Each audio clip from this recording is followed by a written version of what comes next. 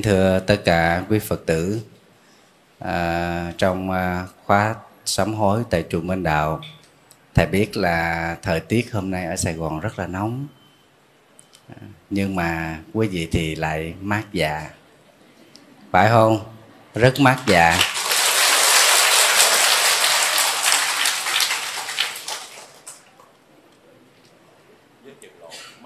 Dạ đúng rồi, Sài Gòn chợt mát đó. Nhờ áo lụa ở châu Âu chứ không phải là ở châu Mỹ, ở châu Úc. Giới thiệu thầy Hạnh bảo 2 châu tốt lốt hết, chỉ có châu Đốc là ngồi đây thôi. Vâng, xin thay mặt cho tất cả các Phật tử của đạo tràng chùa Minh Đạo, xin trân trọng được cung đón Thượng tọa Hạnh Bảo trong buổi pháp thoại tối hôm nay tại chùa Minh Đạo. Thiện Thuận thay mặt cho tất cả đạo tràng kính vấn an sức khỏe của thầy.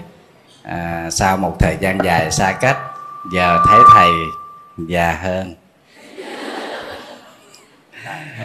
Vâng, xin thỉnh thầy có vài lời để mà thăm các Phật tử trong đạo tràng. Xin cung thỉnh thầy. Vâng, A Di Đà Phật. Kính bạch thầy, kính thưa quý vị. Phải nói là từ năm ngoái tới năm nay cũng cả hơn nửa năm mới có dịp về nhân cái lễ hội Vesak Liên Hiệp Quốc. Thì giáo hội với lại bên vụ tôn giáo họ có mời, thành ra chúng tôi cũng về để tham dự. Thì nay mai thì cái phần lễ chính sẽ được diễn ra ở Bắc Ninh, chỗ chùa Bái Đính. Thì cơ hội đó về đây thì lúc nào cũng có nhân duyên tháp tùng theo thầy. Thầy đi đâu mình đi đó, thấy sai gì mình làm nấy, không dám cãi. Vậy chứ xém nữa chút nữa là thầy bỏ rơi đây nè. Thầy giao việc cho tôi xong hết rồi, cái thầy nói dữ lắm. Thầy nói thầy phải đi nha, tôi dạ hết rồi. Cuối cùng thầy nói thầy đi đi, rồi tôi mất bận đi giảng rồi thầy đi mình. Tôi nô liền, tôi nói không, tôi đi là vì thầy chứ. Thì tự nhiên không, thầy biểu đem tôi, thầy thả ra ngoài kia đó, đi ra Hồng Kông. Thầy biểu tôi đi Hồng Kông đi thỉnh sư cho thầy, là tôi rồi xong thầy biểu thầy tôi đi mình đi, tôi đâu. Thành ra thưa quý vị, hồi nãy hai huynh đệ cũng rất là vui. Tôi tới chùa Minh Đạo này thì cũng nhiều lần rồi. Thầy MC giới thiệu 3 mục, không có cái mục nào trúng vô hết trơn. Nhưng mà quý vị biết liền, nghe nói thầy Thiện Thuận là tưởng tôi là Thiện Bảo. Tôi làm gì thiện nổi, tôi là Hạnh. Thành ra thầy Hạnh Bảo thì ở châu Âu, không phải là ở Mỹ. Cũng châu Mỹ không phải, mà Úc, châu Úc cũng không phải. Thành ra lâu quá có lẽ không gặp thầy. Thì thưa quý vị, thì chúng tôi thì về cũng được 2 ngày, đêm thứ Sáu về tới. Thì sáng sớm thứ Bảy 4 giờ thì để ra viện chuyên tu để cùng giảng. Mà chuyến đi thì rất là vất vả. Bay 25 tiếng, đổi 2 nước, đổi ở Thổ, rồi đổi ở Bangkok. Từ Bangkok về tới Việt Nam. Đúng chương trình thì 5 giờ mấy về đến. Nhưng mà lạ kỳ đó là máy bay nó xuống phi trường rồi. Thấy một số chùa, thấy một số cái tháp chùa, thấy đường phi đạo của Việt Nam rồi. Nhưng mà cuối cùng nó không có đáp xuống, nó là bay ngược trở lên. Rồi nó bay một vòng, ai trên máy bay cũng nói chắc nó tìm một vòng để nó đáp xuống.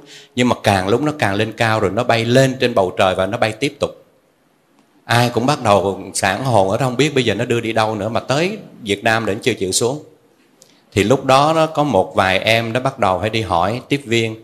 Thì nó lại báo rằng mấy đứa nó lại không rành tiếng Việt, nó mẹ ngoại quốc, thành 3 người Việt Nam, thành nó không rành. Nó đi hỏi, nó trả lời cho tôi, nó nói thưa thầy, người ta nói là máy bay nó hết nhiên liệu, nó đáp xuống không được, bây giờ nó phải bay ngược trở lại Bangkok, rồi nó mới tiếp nhiên liệu xong nó mới bay trở lại Việt Nam. Quý vị biết nhiêu đó không cũng hồi hộp rồi. Trên máy bay quý vị biết không ai nhúc nhích được hết. Dạ bởi vì máy bay Mã Lai nó đi đến giờ nó chưa về mà không biết đi đâu. Quý vị biết ai cũng rất là hồi hộp. Tôi thì rất là sợ. Tôi không biết bây giờ đó tình cảnh nó làm sao. Bây giờ nó bay lên bầu trời tiếp rồi, mà nó nói bây giờ nó bay trở ngược lại Bangkok rồi nó mới trở lại đây.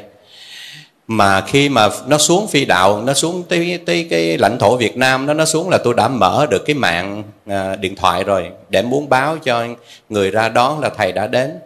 Thì vừa được cái mạng điện thoại Việt Nam nó vừa vào, tôi vừa chuẩn bị bấm thì nó lại bay trở lên. Nó bay trở lên rồi nó đi, nó mất sóng luôn. Bây giờ không biết làm sao. Thì lúc đó đó tôi mới nghĩ bây giờ đó, đằng nào nó cũng chết, sống qua ngày thì chờ qua đời thôi.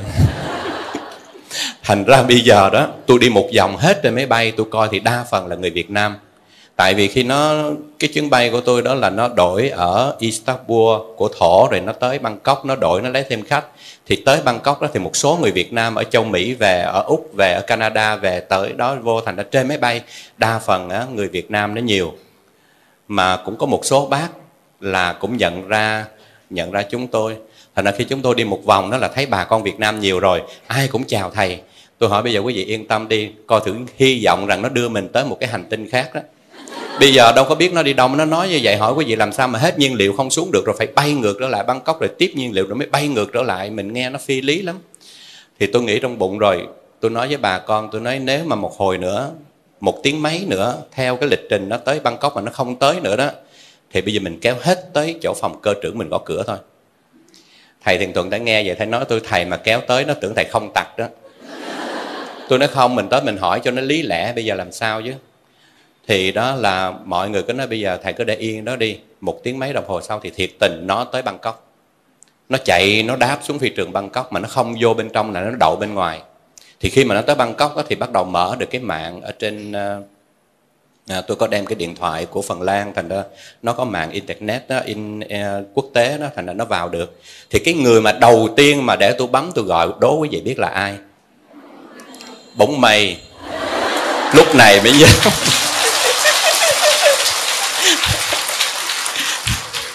Mắc nợ thành nó phải hỏi trước. Tôi bấm cho thầy, tôi gọi điện thoại được cho thầy, tôi mừng quá trời đi. Lúc đó thầy nói thầy đang đi Châu Đốc, chuẩn bị về, đang trên đường đó. Tôi nói thầy ơi, bây giờ máy bay nó đem tụi tôi, nó thả trở lại Bangkok. Không biết làm sao, bây giờ tôi gọi tôi báo cho thầy. Nếu mà đêm nay tôi không về tới đó, ngày mai thầy phải xử lý. Chứ bây giờ đâu có biết nó tới đâu nó làm gì nữa. Quý vị không, thầy cũng từ bi lắm.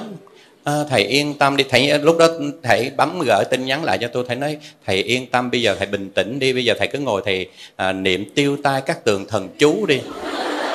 Đó, rồi có cái gì đó rồi bình an.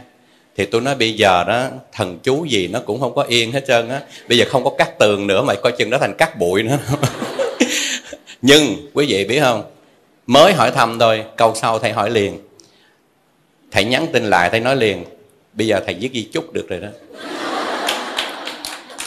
Vỗ tay thì vỗ cho nó lớn đi để biết. Giờ đó thầy biểu tôi đó là bây giờ thầy viết di chúc luôn đi. Cái tôi mới tưởng, tôi nói đùa, tôi nói trên đây đâu giấy tờ gì đâu viết thầy. Thầy nói thầy viết tin nhắn đó. Nửa sau hộp đen mà trả lời là có di chúc đó. Cơ hội mà phải không quý vị? Chứ biết vài phút nữa đâu có nói được. Thì thầy cứ kêu thầy là nhắn tin vô điện thoại cho thầy. Thì vẫn còn cái chữ của thầy ngày giờ là đích thân thầy viết, là để lại cho thầy bao nhiêu tài sản. Lần này đó, cơ hội này thầy viết liền. Thầy nói vậy thì thầy phải viết di chúc liền đi. Tôi lật đật tôi viết lại, tôi nói được. Có 3 điều mà thầy cần phải lưu ý. Thứ nhất, bây giờ cái chùa Liên Tâm bên Phần Lan đang xây dựng còn thiếu ngân hàng 230.000 euro. Một. Cái thứ hai là nợ Phật tử là 300.000 euro. Cái thứ ba nữa, nợ Việt Nam mấy tỷ. Cái đó thầy biết. Thành ra thầy phải chịu trách nhiệm. Tôi viết xong thầy không trả lời nữa thì máy bay nó vừa lên. Vâng, về đạo Phật kể vui với quý vị. Thì ở đây cũng còn cái mạng về tới đây thăm được quý vị. Thì phải nói là một cái điều cũng rất là vui. Và nó có một cái điều đó là trong những cái lúc đó đó, thì cái trạng thái tâm lý của mình nó như thế nào quý vị biết, nó rất là khó diễn tả. Khi mà mình không biết rằng là cái hành trình của mình tiếp tục nó sẽ đi về đâu. Nhưng nó nhờ một cái đó là cái sự tu tập. Thành ra mình cũng đoán lường được rồi. Thì bây giờ đó nó không có đi cái bằng cách này, nó cũng phải đi bằng cách khác.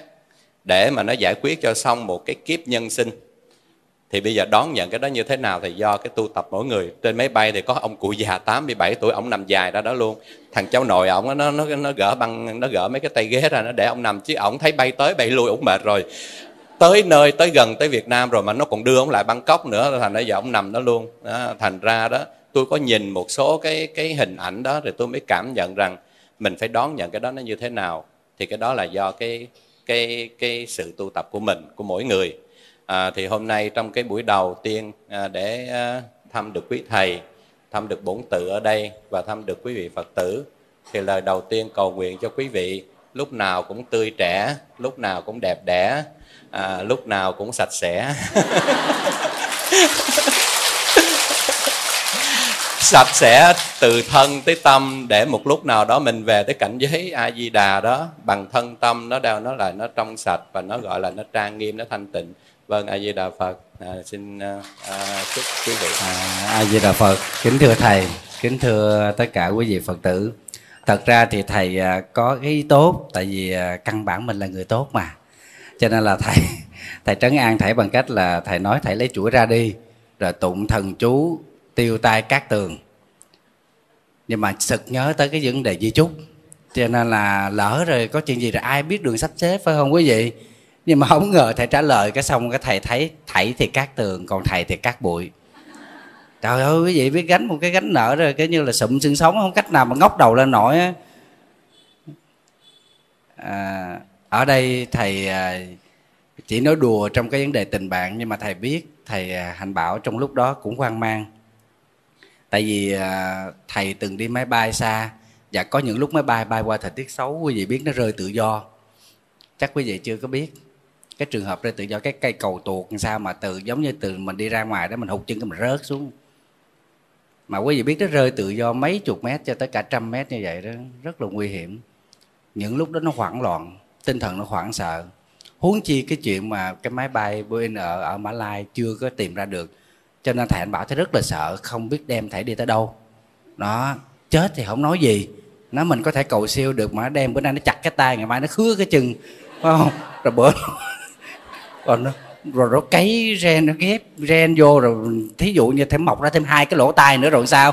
Trời, thầy sợ cái đó ghê lắm quý vị biết không? Thầy phải trấn an thầy phải trấn an thầy, mà thầy mở cái loa điện thoại lớn ra cho bao nhiêu người trên máy bay nghe.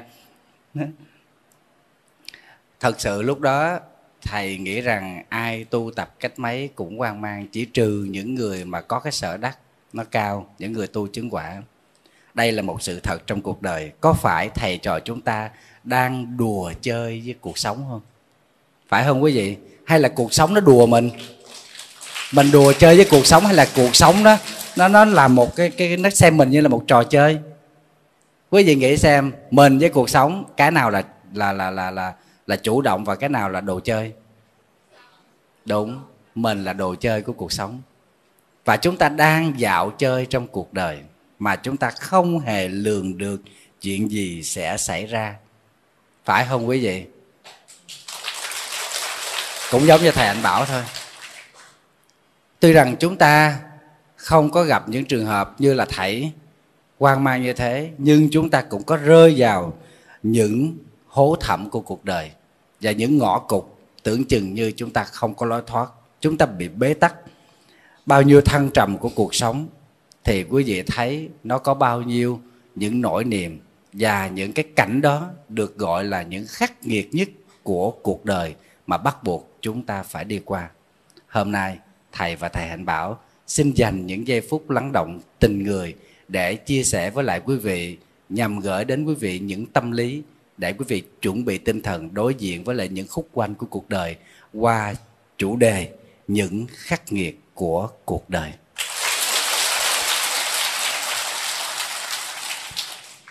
Quá hay. Kính thưa quý vị, chứ không ai khen thì khen luôn cho rồi. Trước hết thì thầy xin được gửi lời xin lỗi một Phật tử nào ở bên Pháp về mới nãy mà đón thầy cho cái cổng đó. Xin lỗi là thầy không có thể đứng lại tiếp với chụp hình được, là tại vì quý vị đã hồi hướng ở trên này rồi, cần phải vô nhanh hơn. Và thầy biết thầy Anh Bảo tới đây đợi lâu, cho nên là thầy chưa có kịp từ giả vì Phật tử đó, thầy đi luôn, đi vô trong. đó. Thật sự thầy cũng mệt, thầy muốn đi vô thầy ngã lưng một chút, nhưng mà đi vô trong này đấy, đi lên cái phòng thầy thấy không ngã lưng được, là tại vì cái phòng nó bề bộn quá. Cho nên thầy xin được gửi lời xin lỗi vì Phật tử nào lúc nãy ha, chưa kịp nói lời từ biệt, tại thầy thấy cứ đứng chờ chụp hình mà không có lo dòm thầy để thầy nói chuyện, cho nên buộc lòng thầy phải đi luôn. Cái khắc nghiệt lớn nhất của cuộc đời chúng ta dễ phát hiện ra rằng đó là sự bất công, phải không thưa thầy? Thực ra khi mà chúng ta thấy cuộc đời bất công, điều đó có nghĩa là chúng ta đang rơi vào một cái hoàn cảnh nào đó mà chúng ta không được may mắn. Khi chúng ta không gặp may mắn là chúng ta luôn có những cái suy nghĩ là bi quan, vì những điều đó chúng ta không có mong đợi mà nó đến với mình. Khi nó đến với mình, chúng ta phiền não, chúng ta đau khổ. Và khi chúng ta phiền não không có cái hướng để giải tỏa, chúng ta đau khổ không có cái nơi để mà trút tâm sự, thì tất cả những thứ đó nó sẽ co cụm lại, và chúng ta rơi vào một cái trạng thái tâm lý nhìn chung đó là mặc cảm, tự ti. Tâm lý chung của chúng ta sẽ gắt gỏng bằng cách là mình tự dằn vặt mình, tự hạ mình xuống, rồi mình có những cái cách biểu hiện, nhưng thật sự cái biểu hiện đó nó không có giấu được những cái phiền muộn. Thôi mà mình vô phước bạc phần, mà thôi mà tôi đâu có được như ai kia đó, ông trời ông bất công mà, phải không quý vị? Mà cái trạng thái tâm lý này, quý vị cứ suy nghĩ một chút đi rồi trả lời cho thầy xem, giữa nam và nữ thì ai lại rơi vào cái hoàn cảnh này nhiều, tâm lý này nhiều? Quá chính xác.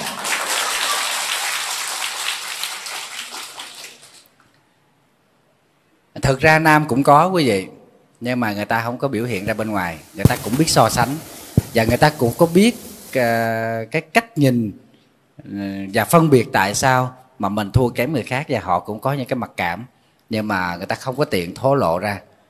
Tức là cái này nó thuộc về một chút gì đó, nó có cái ganh tị, và cái ganh tị thì thường nó gắn tới người nữ. Thầy nhớ cái chữ tật đố là cái chữ Hán tự mà chiết tự ra, nó có một cái bộ nữ một bên, thầy nhớ không? Quý vị biết chữ Hán đó, tức là chữ Nho, chữ Tàu xưa đó, là một loại chữ mà nó được hình thành qua cái cuộc sống sinh hoạt, tư duy của con người. Có những chữ nó kết hợp bằng những cái ý nghĩa, nhìn vô làm biết cái ý nghĩa liền. Thí dụ như chữ Minh, chữ Minh là thề đó, thề thốt đó, nhớ lời thệ hải Minh Sơn đó, thầy nhớ không? Nó gồm có chữ Nhật là mặt trời, chữ Nguyệt là mặt trăng, ở dưới nó có cái chén chỉ cho cái cảnh hai người lấy cái chén rượu cắt máu thề dưới trăng, dưới mặt trời mặt trăng, rồi uống cái ực vô. Nhìn cái chữ cái mình biết cái nghĩa liền. Nó là cái chữ mà nó thể hiện cái ý nghĩa. Thì cái chữ đố là cái chữ mà ghen ghét, ganh tị, thì nó gồm có chữ nữ một bên và chữ thạch một bên, tức là người con gái cầm cục đá đó, mày cà chén tao đếm cho mày vỡ đầu. Tức là đanh đá đó. Thì sự ganh tị nó hay thể hiện ra là đanh đá. Thì cái tâm lý này nó đè nặng chúng ta, làm cho chúng ta phiền não, cho chúng ta khổ sở.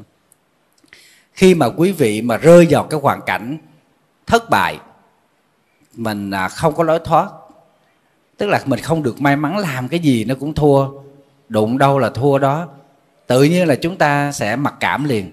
Cuộc đời này quá là bất công. Tại sao cái người kia xấu hơn mình, không đủ nhiều điều kiện hơn mình, dốt hơn mình, lùn hơn mình, đen hơn mình, vậy mà nhìn chồng nó tự nhiên mình thấy, mình biết ngay đây là người phụ nữ hạnh phúc. Còn mình quá tốt, ngoại hình đẹp, có nghề nghiệp ổn định, thu nhập ổn định, có tri thức, chăm sóc gia đình đàng hoàng, mà nhìn ông chồng mình tự nhiên mình thấy muốn chảy nước mắt.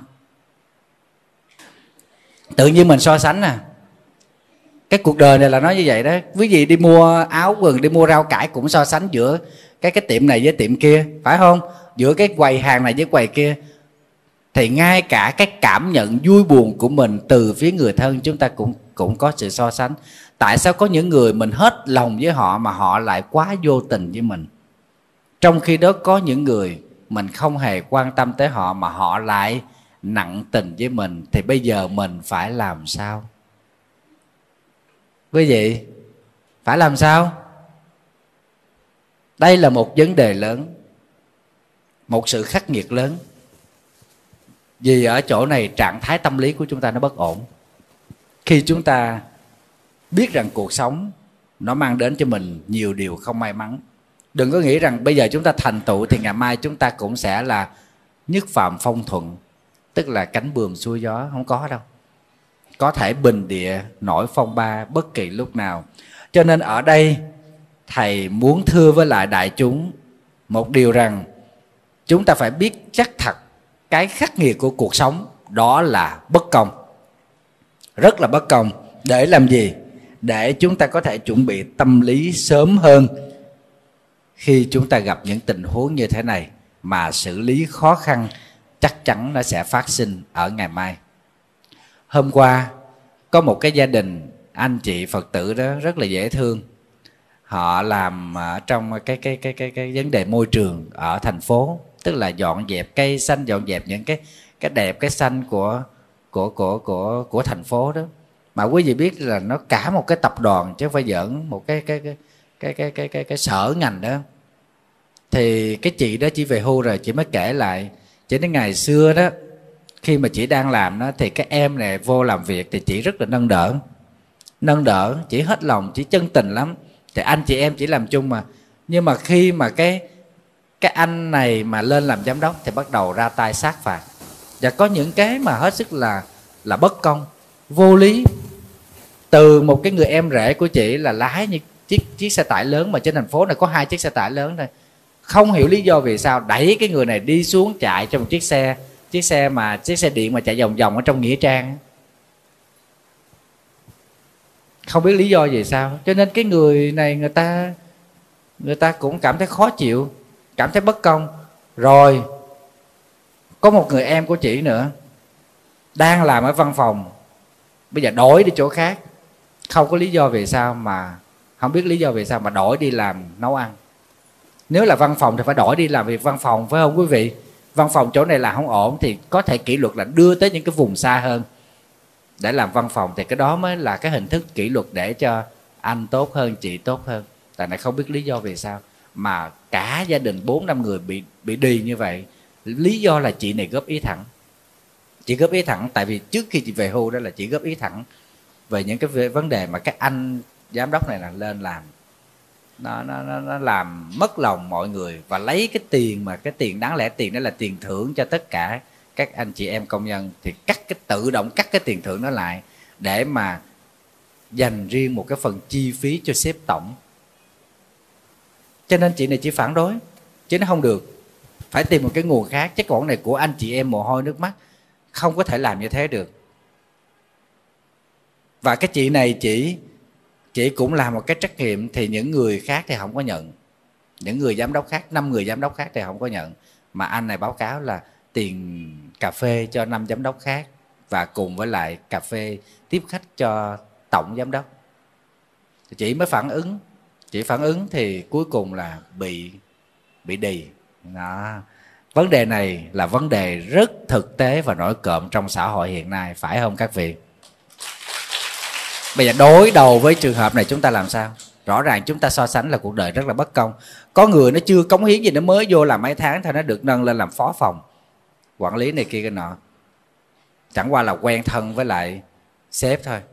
Bất công quá. Trong khi mình cống hiến mấy mươi năm ở trong ngành, trong nghề mà không được trưng dụng, kỹ thuật chuyên môn của mình cao hơn cũng không có được sử dụng, mà thậm chí còn bị đì nữa. Bây giờ phải làm sao? Thầy nghe mấy người đó nói, thầy tự nhiên thầy thấy rất là tội nghiệp. Họ nói tụi con có đủ bằng chứng, tụi con sẽ phản ứng và tụi con có thể làm đơn được. Nhưng mà làm đơn được có thể điều chỉnh được cho một người, Nhưng mà 3 đứa em của con còn lại còn nằm trong tay của người đó thì chắc chắn sẽ lãnh đạn. Tại vì người đó đã từng tuyên bố, người lãnh đạo đã từng tuyên bố hãy chống đối là chỉ có một con đường chết. Thuận ta là sống, người ta là chết. Đây là một cái bất công lớn. Mình đi kiếm tiền mà, phải không các vị? Mình đồng ý là mình đổ mồ hôi nước mắt ra để mình đi kiếm tiền, nhưng mà ở một góc độ nào đó chúng ta chịu đựng được. Nhưng mà còn bất công quá chúng ta đâu chịu đựng được. Nhưng đó là một sự thật rất là khắc nghiệt của cuộc sống. Bây giờ chúng ta phải làm sao? Chẳng lẽ mình đối đầu? Chẳng lẽ mình gây lộn? Bây giờ quý vị làm sao? Quý vị thấy khó xử không? Thầy chỉ có một lời khuyên thôi. Thầy nói thôi con ơi, bây giờ đó mình không có cơm thì mình ăn cháo đi đó, còn không có cháo nữa thì mình tính tiếp. Chứ bây giờ trong cái thế kẹt như vậy là rất là khó. Một là mình bỏ việc đó mình đi tìm việc khác, còn hai là mình tranh đấu, là tranh đấu cho tới cùng. Nhưng mình phải biết cái hậu quả của tranh đấu đối với sếp là chỉ có một con đường thôi. Là gì? Đúng rồi, nghỉ việc. Nó không có đuổi mình, mà nó làm cho mình bất mãn, phải không quý vị? Đây là cái thủ thuật chung, có thể nói là thủ đoạn của những người làm công tác quản lý. Tại vì thầy từng làm chuyện này thầy biết. Tôi ghét ai thầy làm cho nó bất mãn để nó đừng xuất hiện trước mặt mình. Phải không quý vị? Thầy đâu có làm công tác quản lý đâu, nhưng mà thầy biết, thầy đọc sách thầy biết đây là thủ đoạn của những người làm sếp. Không ưa những người cấp dưới, không đuổi việc. Nước ngoài nó khác, nó cầm cái thùng tới đưa trước mặt mình luôn, là mày dọn đồ mày biến đi đó. Người ta rất là thẳng thắn. Còn ở Việt Nam mình có cái kiểu ngoài rất ngọt ngào, không có gì đâu, nhưng mà thật sự ở trong lòng nó chỉ có trời mà biết. Và cái điều đó mình cũng là con người mà, mình cảm nhận được hết á, là người đó là đang tìm cách để đuổi mình, nhưng mà họ làm cho mình phải khủng bố tinh thần, làm cho mình phải mất mặt, làm cho mình giảm uy tín. Trường hợp đó nó xảy ra rất là nhiều, và trong xã hội Việt Nam nó nhiều lắm. Cho nên chúng ta mà đối đầu thì chỉ có một con đường một thôi, là chấp nhận nghỉ việc. Cứ chấp nhận nghỉ việc thì chúng ta đối đầu với họ. Thầy mới nói thôi con ơi, cuộc sống này đi kiếm tiền là nó khó khăn rồi. Bây giờ mình không kiếm được 10 đồng thì mình kiếm 5 đồng. Mình tính vậy đi cho nó khỏe. Thì cái cô đó cổ mới nói con năm nay đó, em con năm nay nó 52, 53 tuổi rồi. Trong khi mỗi lần nó làm nó cách nhà chỉ có 10 phút. Bây giờ đổi nó đi tới một cái chỗ là cách nhà 1 tiếng rưỡi. Một ngày nó đi về mất cả 3 tiếng đồng hồ. Như vậy có phải bất công không? Mà không hiểu lý do gì sao. Thầy nói chắc đời trước thì con cũng bất công với người ta, cũng gây ra những cái phiền não đó với người ta, làm cho người ta cay đắng đoạn trường. Thì bây giờ thôi mình chấp nhận đi, như vậy nó vẫn tốt hơn đó.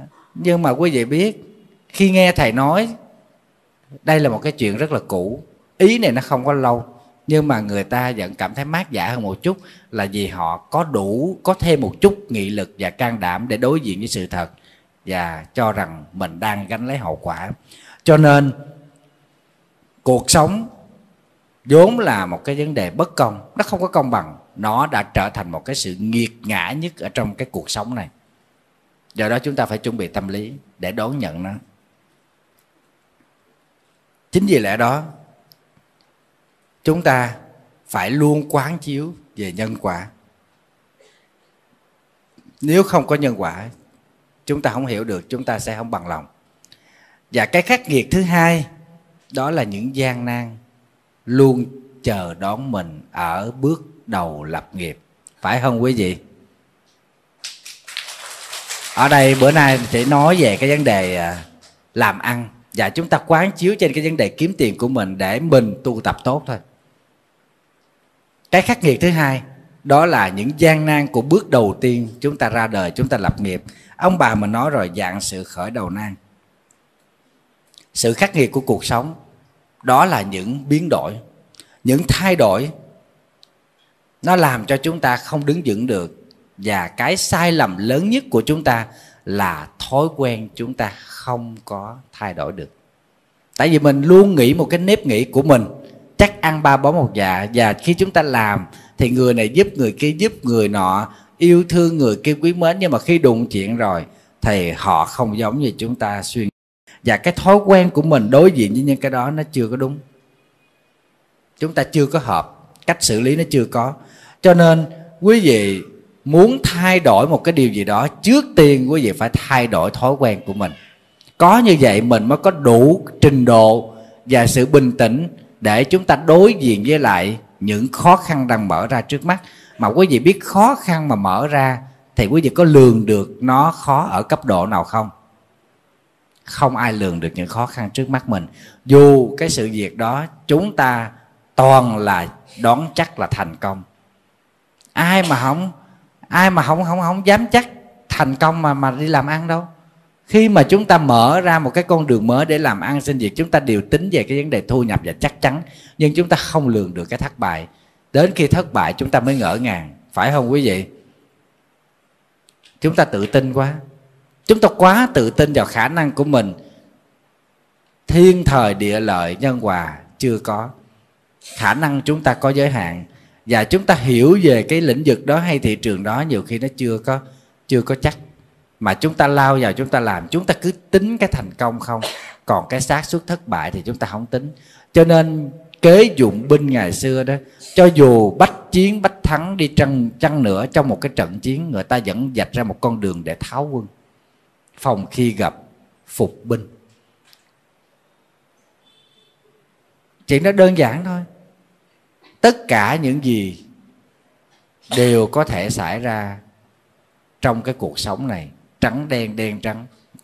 Cho nên chỉ có một cách duy nhất để khắc phục sự khó khăn của bước đầu lập nghiệp, cái khắc nghiệt này, chúng ta chỉ có cách bình tĩnh nhìn lại những thói quen của mình. Và quý vị đừng có sợ là chúng ta không đủ sức để mà thay đổi cái cuộc đời. Thật ra bắt đầu từ những cái rất nhỏ. Chúng ta thay đổi những cái thói quen nhỏ đó, dần dần chúng ta sẽ điều chỉnh được những bước đi. Những bước đi nhỏ đó là những bước đi rất quan trọng, thưa với lại quý vị. Vì sao? Vì con đường luôn mở ra dưới bước chân của chúng ta đi. Chúng ta thay đổi từng bước đi, thay đổi từng quan niệm, thay đổi từng thói quen, tự nhiên cuộc sống của mình sẽ cảm thấy an lạc và hạnh phúc hơn. Khi chúng ta nhận ra được sự thật của cuộc đời, đó là luôn khó khăn, chứ không có cái nào nó thuận tiện mở ra để chào đón mình hết. Không có một con đường nào trải thảm đỏ sẵn cho mình đi quý vị. Đường mòn do con người tạo, vốn nó không có đường mòn do con người đi. Cho nên bàn chân của chúng ta không ngại nó sẽ chai lì, vì nó dẫm lên sỏi đá, dẫm lên gai góc. Có những bước chân dẫm lên gai góc mới hình thành đường mòn. Cho nên chúng ta không có chủ quan, không có tự tin vào cái khả năng của mình để mình có thể xoay chuyển được thời thế, mà chúng ta bằng cách khắc phục và thay đổi những thói quen rất nhỏ của mình để từng bước chân đi vào cuộc đời. Tuy rằng đó là bước ngắn, bước nhỏ, nhưng nó sẽ dẫn đến thành công. Chứ đừng có tính mang hài 7 dặm, bước đi một cái từ Sài Gòn qua Bangkok, quý vị thấy không? Đâu có chắc. Nó bấm nốt cái dèo tới Bangkok quý vị, đâu có chắc ăn, thấy không? Đó, đừng có tính như vậy. Chúng ta phải tìm cách để thay đổi, để khắc phục. Đây là một cái tâm lý quý vị biết, chỉ có cách bình tĩnh thôi. Mình đã biết cuộc sống là muôn vàn khó khăn rồi, ngay cả cha mẹ giúp cho mình thật ra vẫn có điều kiện. Và cha mẹ giúp mình được bao lâu? Vài ba năm, vài ba lần thôi, cha mẹ cũng sẽ già và nó sẽ cạn kiệt. Rồi còn em út còn thế này thế kia nữa, đâu phải đơn giản. Cho nên chúng ta phải hiểu được cuộc sống này do chính mình làm chủ. Cho nên có khắc nghiệt đến mấy, nó là bất công, nó là khó khăn. Chúng ta hiểu được nhân quả, chúng ta thay đổi những thói quen mình là thay đổi nghiệp đó quý vị. Không có bước ra ngoài nhân quả đâu. Lúc Đức Phật ở tại thành Xá Vệ, ở trong vườn của cấp cô độc, rừng cây Thái tử Kỳ Đà, thì lúc bấy giờ ở trong cái thành Xá Vệ có một ông trưởng giả rất là nổi tiếng, đó là Thiện Hiền. Ông ta quý kính Đức Phật lắm quý vị. Ông ta quý kính Đức Phật bằng cả niềm tin chân chánh. Và vợ ông ta cũng vậy, luôn hào phóng chi tiêu cho vấn đề bố thí và cúng dường. Cho nên gia đình họ hạnh phúc lắm. Thì sau đó bà vợ mang thai. Có một điều lạ kỳ là khi mang thai, bà sống rất là an lạc hạnh phúc. Ngày nào bà cũng đi lễ bái, đi nghe kinh, đi xớt bát chư tăng mà bà không biết mệt cho tới lúc bà sinh luôn. Đặc biệt bà sinh ra một đứa con gái rất là đẹp, sáng sủa, và ở trên đầu của nó có một viên bảo châu phát ra ánh sáng. Nhân đó cho nên ông mới đặt tên cho con gái mình là Bảo Quang tiểu thư. Tức là cô gái Bảo Quang này rất là thông minh, rất là đẹp. Và cô lớn lên cũng giống như bao nhiêu đứa trẻ khác, nhưng đặc biệt là tiểu thư Bảo Quang này lại có cái tâm là bố thí. Người ta xin về cô cho cái nấy, nhưng đặc biệt người ta xin cái hột ngọc châu cổ cũng cho, nhưng mà cô lấy cô đem cho là nó có lại liền. Đó. Thì quý vị biết cô Bảo Châu này thường theo mẹ đi đến chùa nghe thuyết pháp, cho đến một ngày kia khi mà được nghe Đức Thế Tôn khai thị về lý duyên sinh, tiểu thơ Bảo Châu xin xuất gia tu tập. Chỉ một thời gian ngắn thôi, 1 tháng sau, ni cô Bảo Châu chứng được quả thánh A-la-hán, trở thành một cái chuyện hết sức là đặc biệt ở tại tịnh xá Kỳ Hoàng này, ngay thành xá vệ. Thì quý vị biết sư cô Bảo Châu này vừa đạo đức vừa thông minh, mà đạo hạnh lại tinh thông, cho nên là đi theo Đại Á Đạo Tỳ Kheo Ni để giáo hóa các nơi, được thành công rất là nhiều. Ai gặp người ta cũng ngưỡng mộ hết. Bây giờ các thầy tỳ kheo mới thắc mắc hỏi Đức Thế Tôn là vì sao cô tiểu thư Bảo Châu này sanh ra lại có cái phước báo đó, là có một cái viên ngọc, lại còn tu tập mau chứng đắc. Thì Đức Thế Tôn mới nói là vào đời quá khứ, khi Đức Phật Tỳ Bà Thi ra đời cách đây 91 kiếp ở xứ Ba La Nại, thì Đức Phật Tỳ Bà Thi này giáo hóa, người ta theo rất là đông, và tất cả những ai nghe Đức Phật Tỳ Bà Thi thuyết pháp đều có cơ duyên thấy được chân lý, thấy được đạo. Sau đó Đức Phật Tỳ Bà Thi viên tịch nhập niết bàn, thì đồ chúng đệ tử, các vị thánh đệ tử đó mới thiêu ngài làm lễ trà tỳ và thu xá lợi của ngài để xây một cái tòa tháp để cúng dường, để thờ phụng. Thì lúc bấy giờ có một vị Bà La Môn đi tới đảnh lễ xá lợi, thì thấy cái bảo tháp uy nghiêm, tiếc rằng mình không có được nhân duyên gặp Đức Phật Tỳ Bà Thi muộn quá, cho nên đem một cái viên bảo châu quý giá nhất của ông gắn lên trên cái đỉnh tháp để cúng dường tháp xá lợi của Đức Phật Tỳ Bà Thi. Và bằng cả lòng thành kính lễ bái và phát tâm tu tập, nhờ nhân duyên đó cho nên đời này sanh ra làm người con gái của một gia tộc quyền quý giàu có, và khi sanh ra có một viên bảo châu dính ở trên đầu của mình và xuất gia thành Phật. Đó là tiền thân của ni cô Bảo Châu. Ở đây thầy kể câu chuyện này để quý vị thấy được cuộc sống nhân quả rất là sòng phẳng. Sự thành công hay là thất bại của chúng ta nó cũng có nhân quả. Cho nên sự khắc nghiệt của cuộc sống, thứ nhất đó là nhận ra cuộc đời bất công. Cái thứ hai, trước mắt của mình là bao nhiêu bước đi gian nan, thì chúng ta phải hiểu cho được rằng chúng ta có làm gì cũng không rời khỏi nhân quả. Hãy quán chiếu nhân quả để mình bình tĩnh và có đủ tâm lý đối diện được với sự bất công và thay đổi được những nghiệp của mình, những thói quen của mình, thì quý vị mới có thể bình yên trong cuộc sống. Và những khắc nghiệt tiếp theo như thế nào, quý vị sẽ nghe thầy Hạnh Bảo trình bày.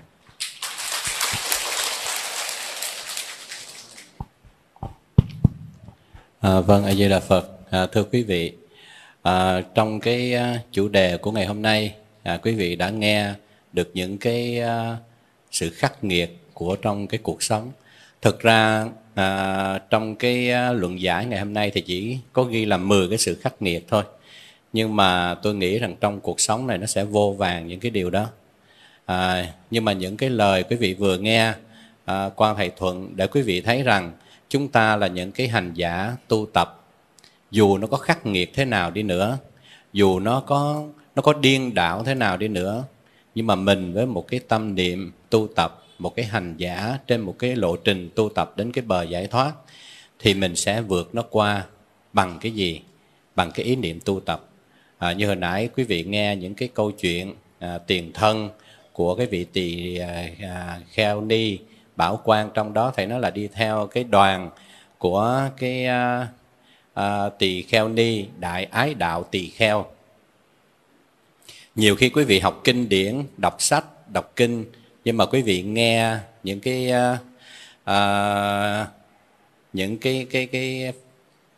danh, cái tên của các vị, nhất là quý vị ở đây là nữ nhiều, thì thử hỏi quý vị biết cái bà đại ái đạo tỳ kheo đó là ai không?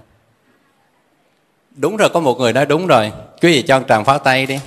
Chắc quý vị chưa nhớ ra phải không? Bà đại ái đạo tỳ kheo. Nó đúng tên tục của bà là đúng là Maha Basa Ba Đề, tức là đại ái đạo. Nhưng sẽ có một người nữ nữa là nhất thiết hỷ kiến Bồ Tát. Quý vị còn biết cái người đó là ai nữa không? Trả lời được bà ái đạo tỳ kheo rồi, nhưng mà nhất thiết hỷ kiến Bồ Tát là Gia Du Đà La, trong kinh Pháp Hoa đó. Thành ra khi mình học đó, mình sẽ có một số cái suy gẫm, và mình sẽ thấy rằng cái công hạnh của các vị đó, nó có những cái nó tương tầm với mình. Mình thể nào mình cũng có thể mình có cái cơ hội, có một cái niềm tin, thì từ cái niềm tin đó nó dẫn đến một cái cơ hội tốt cho mình trong cái lĩnh vực tu tập. Thì hai cái ý mà quý vị vừa nghe đó, một cái sự bất công của cuộc đời, nói để cho mình cảm nhận rằng mình có cái so sánh, chứ thực ra tất cả nó đều là nhân duyên, tất cả nó là đều có cái nghiệp báo hết. Và cái khó khăn mà luôn luôn mình nhìn thấy, như thầy nói, tất cả mọi chuyện đó là khởi điểm nó từ cái điểm khó. Tại vì không có ai sinh ra mà biết được hết, tất cả là phải học, phải mày mò, phải có cái hữu sư trí, tức là phải có thầy dạy. Không thầy đố mày làm nên. Nhưng chúng ta tu tập, chúng ta còn hơn đó một bậc là chúng ta còn có cái vô sư trí bên trong. Thành ra thực ra mỗi người đó phải đi tìm cái vô sư trí của mình. Chứ học ở các thầy nó chỉ là một cái phần. Thành ra mình gọi là hữu sư trí. Cái vô sư trí đó nó mới là cái bền vững, cái lâu dài, và nó dẫn dắt mình từng chặng đường cho tới cái bờ giải thoát. Thì vạn sự thì khởi đầu nan. Nhưng mà có một câu sau nữa đó thưa thầy: dạng nan bắt đầu nản. Dạng sự thì khởi đầu nan thì đúng rồi, nhưng mà vạn nan thì bắt đầu nản. Cái gì đụng cái gì nó cũng khổ, đụng cái gì nó cũng cực, đụng cái gì nó cũng vất vả, đụng cái gì nó cũng thành công là bắt đầu nản rồi. Thật sự ngay cả giới tăng sĩ, tu sĩ, tăng lữ, ngay cả các thầy cũng vậy, nói nôm na vậy. Bây giờ đó thầy chưa có xây chùa. Hôm kia tôi hỏi thăm thầy nói chờ giấy phép. Nhưng mà với một cái công trình to lớn như thế, thầy rất là tự tại. Tôi hỏi thầy nói không sao, thầy có nguyên một cái bộ phận kỹ thuật người ta xây dựng. Nhưng mà tôi biết chắc rằng ở cái vị trí trụ trì, cái viện chủ của thầy không cách nào mà thầy bình yên được đâu, phải không? Nay mai quý vị thấy còn tàn hơn tôi nữa. Lúc đó mà đừng có mong tàn, gọi là tàn từ từ cũng không có nữa. Tôi nói ngay, ngày hôm nay mà khởi công ấy, cỡ chừng ấy, ngày mai là bắt đầu thấy là tóc bạc, da nhăn liền. 3 ngày sau, 1 tuần sau, 3 tháng sau là thấy không ra rồi. Thành ra đừng có cười, phải không quý vị? Tôi cũng kê lại vậy chứ bộ. Thành ra đó nó sẽ cái trùng nó sẽ dẫn dắt cái sự khó khăn đó rất là nhiều. Ngay cả chúng tôi cũng vậy, phải đi làm Phật sự ở một cái phương xa, một cái xứ Bắc Âu nó lạnh lẽo. Nói không phải để than hay là để trách, nhưng mà phải quán nhân duyên thôi. Ngay cả nhiều người cũng nói tại sao thầy phải đi qua cái xứ chi nó lạnh lẽo, người thì ít. Quý vị biết ngày 8 tháng 3 vừa rồi đó, chúng tôi tổ chức lần đầu tiên của một năm á, thọ bát quan trai, được hơn 40 người. Mà đến người mà xa nhất là quý vị biết 700 cây số phải đi mới lên được, mà có 40 người thôi. Để về tu tập, chứ không có được một cái đạo tràng đông đúc mà mạnh mẽ, mà nghe Pháp một cách chân tình như vậy. Còn sơ cơ lắm. Tới rồi còn chưa có biết nhiều cái cũng còn ngớ ngẩn lắm. Nhưng mà trong mỗi người đó tôi nhìn thấy vẫn có một cái giá trị tu tập.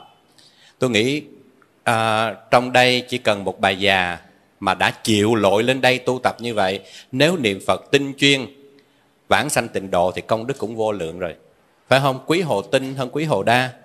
Đông đảo như thế này, sàn nó ra được đâu? Nó ra cái gì? Nó có thể nó vui, có thể nó đẹp như thế này, nhưng mà cái tinh túy nó đòi hỏi cái sự tu tập nó nhiều lắm. Cái đó là cái khó, một trong những cái khắc nghiệt để mà mình tu tập đó. Thì tôi nói đơn cử cho quý vị biết. Ngày hôm đó thì là tôi cho thọ bát quan trai 24 giờ nhất dạ, tức là chiều 2 giờ thứ bảy cho đến chiều 2 giờ chủ nhật. Thì trong đó có cho làm trắc nghiệm. Mỗi lần tu tập thì có bài thi. Bài thi mà quý vị biết, đơn giản thiệt là đơn giản đó, nhưng họ làm cũng, mấy bà già làm không được. Tôi chỉ cho trắc nghiệm thôi. Bây giờ thứ nhất, cuộc đời Đức Phật thôi. Đức Phật đản sanh ở đâu? Có 3 cái. Một là vườn Lộc Uyển, 2 là Lâm Tỳ Ni, và 3 là vườn Kỳ Viên. Quý vị đánh vô đâu? Lâm Tỳ Ni. Vậy mà có bà vẫn đánh vườn Lộc Uyển. Tôi hỏi tại sao vậy bác? Bà nói con thấy Lộc Uyển với Kỳ Viên, chứ còn Lâm Tỳ Ni con chưa nghe. Mà con thấy Lộc Uyển có lẽ nó giống kinh hơn, thành ra bà đánh Lộc Uyển. Mất hết 10 điểm rồi. Quý vị thấy.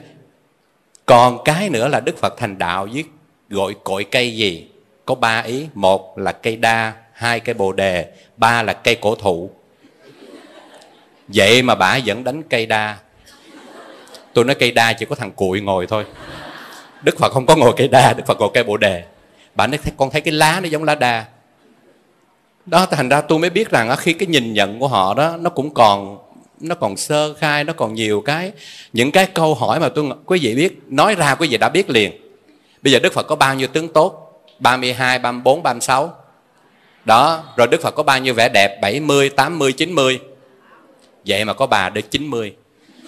Tôi nói Đức Phật chưa có đi thẩm mỹ viện thêm 10 nét. Có 80 thôi mà bà đánh 90. Tôi nói Đức Phật đâu có tới 90 vậy, đã thêm 10 cái nữa, bà ở đâu bà lụm ra? Nó con nghĩ chắc là phải nhiều nhất, tại vì 70, 80, 90 thì bà nghĩ cái mà lớn nhất là của Đức Phật thôi. Chứ bà không nghĩ là 80, tại vì không có đọc kinh sách, không có nghe những cái căn bản như vậy đó. Tôi nói quý vị, không phải dễ đâu. Đừng có nghĩ là nó không có nghiệt ngã trong cái tu tập của mình. Đôi khi đó hỏi không biết. Bây giờ đơn giản á, Đức Phật đản sanh á, sắp tới đản sanh rồi đó, thì bây giờ tay trái chỉ trời, tay phải chỉ đất, hay tay phải chỉ trời, tay trái chỉ đất? 2 câu trên đều đúng. Bà thì hiện tay nào chỉ trên trời? Tay phải phải không? Có bà giơ lên giơ xuống, bà đếm mà nó không biết tay nào. Giơ lên rồi giơ xuống, giơ lên giơ xuống đấy. Tôi nói chắc bà giơ tay phải hồi mỏi tay rồi bà đỡ xuống quá. Thành ra quý vị biết, ngay cả những cái khó khăn ban đầu á, mình học đó mình không có nhìn ra. Ở đây cũng vậy. Cái điều mà để mình thấy trong cái cuộc sống, nó đem nó gần gũi với quý vị nhiều hơn. Nhưng mà quý vị phải chuyển nó thành cái khó đó, nó chuyển nó thành ra cái tâm tu tập, cái nan giải đó, để nó xách tấn cho mình tu tập. Thực sự nó là một cái cơ hội. Tuy rằng nó khó, nhưng mà mình dụng cái công gì để mà mình chuyển hóa nó, cái đó nó mới là cái giá trị. Thành ra cái điều mà ở đây muốn nói đó, cái điều thứ 3 ở đây muốn nói đó, là những điều tốt đẹp đó là không bao giờ nó đến với mình một cách nhanh chóng. Cái điều thứ 3, cái khắc nghiệt đó, là luôn luôn đó là nó có cái thử thách. Cái thành tựu to lớn trong cuộc sống của chúng ta đó không bao giờ nó đến một cách dễ dàng. Và nếu mà mình cứ nghĩ rằng mọi cái điều tốt đẹp là nó sẽ có được, mình sẽ nhận được, đón nhận được nó, là thường là mình sẽ bị say đắm trong đó, và mình bị sa ngã trong đó. Mà cái nguyên tắc ở trong cái tâm lý đó, về cái cơ bản đó, thì luôn luôn đó là mình có một cái sự hài lòng nhất thời trong những cái thành tựu đó. Thì đôi khi mình quên. Bây giờ mình bán tiệm, bán quán cũng vậy. Thấy bây giờ mình cứ bán đắt hoài, quên đi là mình phải kiểm tra thường xuyên những cái mà cái kỹ thuật nó lâu dài. Tại vì mỗi ngày nó càng tiến lên thêm, mình cứ càng đứng lại đó là mình đã đi lùi rồi. Chứ còn cái tâm lý đó là mình phải biết nhìn nhận cái thành công đó nó không có phải dễ dàng, mà mình duy trì cái thành công đó nó mới là một cái khó. Tâm lý của mình nó đa phần cái gì cũng cầu hết á. Đốt nhang cầu, thấy tiệm người ta mà bán đắt, là ở đây mình đốt nhang mình cầu cho nó mau bán ế. Tiệm mình bán đắt hơn, nhưng mà mình quên coi rằng cái kỹ thuật bên trong của mình nó khác nhau ở cái gì. Mà thường cái tâm lý của người mình nó luôn luôn cầu cái gì xấu cho người khác, cái gì tốt cho mình. Nhà mình thì quét rác, quét sạch sẽ rác thì đẩy qua nhà người khác.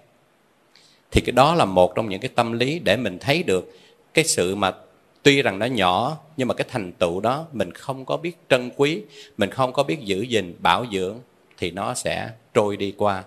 Và tiếp tục những cái khó khăn nó sẽ ập đến. Nó nghiệt ngã ở cái chỗ đó, nó khắc nghiệt ở cái chỗ đó. Thành ra ở đây muốn nói rằng cái nỗ lực tu tập của mình, cái thành tựu bây giờ, ngày hôm nay quý vị có thể niệm được 108 cái sâu chuỗi, một cái biến niệm Phật. Quý vị cảm thấy nó bình an, cảm thấy nó an lành. Ngày mai quý vị sẽ quên, quý vị không niệm. Ngày mốt, ngày kia quý vị sẽ không niệm. Quý vị cứ nghĩ là niệm một lần như vậy nó đủ. Nó không đủ. Cái chất liệu nuôi dưỡng trong cái tâm linh của mình đó, nó mòn dần, nó yếu dần, nó hết dần. Thì cái sự thành tựu của mình nó sẽ không có đến một cách dễ dàng cho mình. Nhất là trong cái lĩnh vực tu tập. Nó khắc nghiệt gì cuộc đời đi nữa, nhưng mà nó đối với một cái tâm niệm của một cái người tu tập, luôn luôn mình đón nhận nó. Ở đây có một cái tinh thần vô ý của Đạo Phật rất là hay. Mình không có ngại cái khó, mình không sợ cái sự thất bại đó. Chính cái đó là nó càng nuôi dưỡng thêm cái tinh thần mà cầu tiến của mình. Mà nhất là trong cái tu tập của mình. Và có một điều nữa ở đây có ghi đó, là không phải ai cũng sẽ hỗ trợ bạn trên đường đi. Quý vị thấy không? Mình nói mà hớ một chút là mình bị bắt liền. Dù rằng người đó ngồi kế bên mình. Nó cũng khắc nghiệt chứ phải không? Thành ra cái điều này đó, ở trong đây có nói đó, là không phải ai cũng hỗ trợ cái này. Thì thực sự đó, trong một cái bước đường tu tập như trong cái cuộc sống nhân sinh của mình, thì mình cũng sẽ có gặp những cái bạn tốt, bạn lành chứ. Nhưng mà ở đây muốn nêu lên một cái có thể là nó là một cái không phải là một cái mẫu số chung hết. Tôi nghĩ như vậy, nó cũng thể là cá biệt thôi. Nhưng mà luôn luôn là nó có song hành với mình. Mình có người thương, nhưng chắc chắn cũng có người ghét. Nhưng mà thầy nói một câu cũng rất là hay. Thầy nói thầy mình phải giữ được cái ý chí, mình không để cho nó ngã. Chứ mình mà có say xuyển chút là nó ảnh hưởng nguyên cả một cái đại chúng. Tại vì thầy là ở cái vị thế viện chủ, trụ trì của một ngôi đại tự, rồi một cái hướng dẫn tinh thần cho bao nhiêu đệ tử xuất gia, để mà nó yếu xuống, nó mệt, nó sẽ ảnh hưởng. Thành ra trong cái hành trình đi trên cái con đường, nó không phải ai cũng dễ dàng hỗ trợ. Nếu quý vị đón nhận, quý vị sẽ thấy có người họ sẽ vui với cái thành công của mình, nhưng có người họ cũng sẽ ghét ghen, ganh tị, tị hiềm, thị phi. Đó, như chúng tôi kể quý vị đó, thảy đi Phật sự, thảy đi lưu giảng các nơi, xong rồi vẫn bị một tin nhắn: thầy tổ chức đi lưu giảng để hưởng thụ mà thôi. Quý vị thấy không? Thấy đi thấy mà thấy nằm giấc giò đó, đi không nổi đủ thứ, nhưng mà vẫn bị những lời đó. Ngay cả chúng tôi cũng vậy. Có việc đi Phật sự ở chùa thì là chưa đi người ta đã đồn rồi: nợ nhiều quá, bây giờ phải trốn rồi. Mới chưa kịp đi, nó chưa kịp bước ra đó là bên Phần Lan đó là nó đã nói vậy rồi. Nó phải đi trốn rồi, chắc là nhắm không nổi bỏ chạy rồi. Thì thiệt tình đôi khi cũng muốn chạy thiệt. Nhưng mình nghĩ lại cái trách vụ. Hôm trước thầy cũng có viết cho tôi một câu thơ.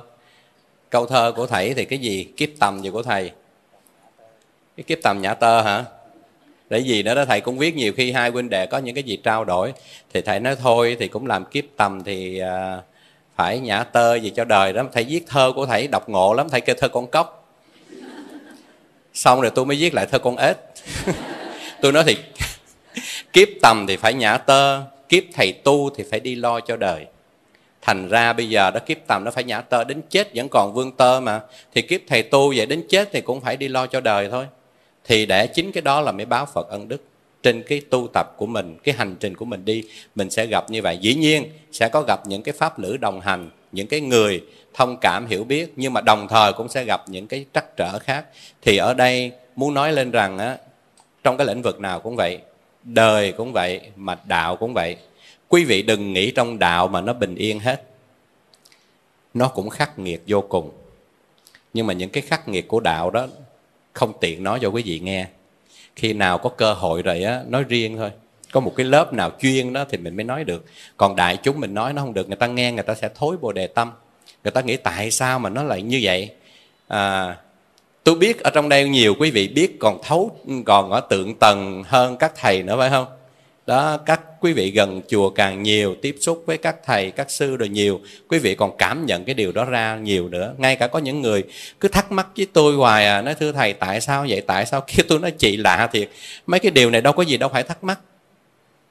Tại sao? Tại vì quý vị đó nhìn ở cái hình ảnh đó là nó tròn đầy quá, các thầy phải như vậy, các thầy phải như kia, không được như vậy, không được khác. Quý vị thấy thầy cứng ngắc không? Ngồi không dám nhúc nhích, mắt phải nhìn thẳng không dám, giữ quay nghi. Hễ mà hơi chút xíu bị người ta nói cười thì cười lớn đi.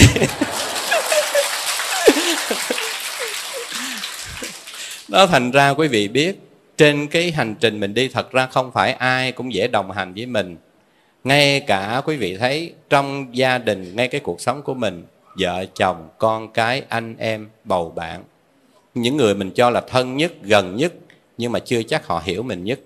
Thành ra ở đây đó, cái phần thứ tư này để muốn nói quý vị đó, không phải ai cũng hỗ trợ mình, để mình biết như vậy, để mình không có phải là quá đau khổ hoặc là mình mất đi cái niềm tin. Ở đây quan trọng đó, tôi muốn thưa với quý vị là cái niềm tin. Đôi khi mình vì một cái sự tin tưởng quá rồi mình bị nó sụp đổ. Thần tượng trong đầu, cái khi mà cái sự mà tin tưởng nó đã vơi đi hoặc là nó đã bị đánh mất đó, thì cái thần tượng trong đầu mình nó sụp đổ. Rồi lúc đó mình không còn nhìn cái cuộc đời, cái cuộc sống mà ngay cả cái tu tập một cách nó tốt đẹp. Thành ra một cái nhà ngạn ngữ Tây Phương đó, người ta có nói như thế này: cuộc sống của bạn đó, bạn không nên tự ti. Bởi vì tự ti bạn không có làm được cái gì hết. Bạn thấy lúc nào bạn cũng mặc cảm thua kém. Và cũng không nên tự ái, bởi tự ái là không học được. Người ta nói mình một chút là mình tự ái liền. Sao bà đi chùa nhiều quá, bà làm cái này chắc là bà muốn danh, rồi nói một cái là mình tự ái thôi, mai mốt không dám đi. Có nhiều người còn dám thẳng thừng á là tôi không đến chùa nữa, tại vì tôi đến chùa đó thầy không có khen tôi, và thầy khen cái bà kia, mà cái bà kia tôi thấy không bằng tôi. Bên Phần Lan có đó. Một bác lên nói với tôi vậy, nó tại sao cái bà đó bà mới làm được có một chút xíu thầy khen, mà trong khi người ta làm bao nhiêu chuyện thầy không khen. Thì râm ran ở ngoài đó rồi cũng đến tay tôi thôi. Mà tôi nghĩ tôi thấy tội nghiệp cái bác đó quá. Thực sự là đúng là nếu mà xét ra thì nó như vậy. Nhưng mà tôi nói bác bác nuôi con, bác có biết không? Bác có những cái đứa con á, nó đã lớn, nó trưởng thành, nó biết chạy, biết nhảy, biết đi rồi. Bây giờ cái đứa này đó, nó mới biết bò thôi. Nó vừa đứng lên nó đi chập chững 2-3 bước thì mình phải vỗ tay khen: giỏi quá, đi nhanh quá, đi giỏi quá, giỏi đi con. Thì cái đứa kia nó tới nó tài nanh liền. Nó nói nãy giờ con đi, con chạy, con đi qua đi lại mà ba không khen, má không khen. Cái đứa nó mới đi có một bước là nó khen rồi. Thì cái chị này cũng vậy. Chị mới sơ cơ, chị mới biết lo cho chùa, chị mới giúp đỡ một chút, thì tôi đem ra tôi cũng tán dương. Tôi cũng nói phải nói là có những cái lúc khó khăn cũng nhờ có những cái tấm lòng như vậy, trong đó chị A, chị B nói vậy, thì đã không phải là hài lòng. Quý vị biết, thành ra trên cái đường mình đi làm Phật sự không phải ai cũng hiểu được.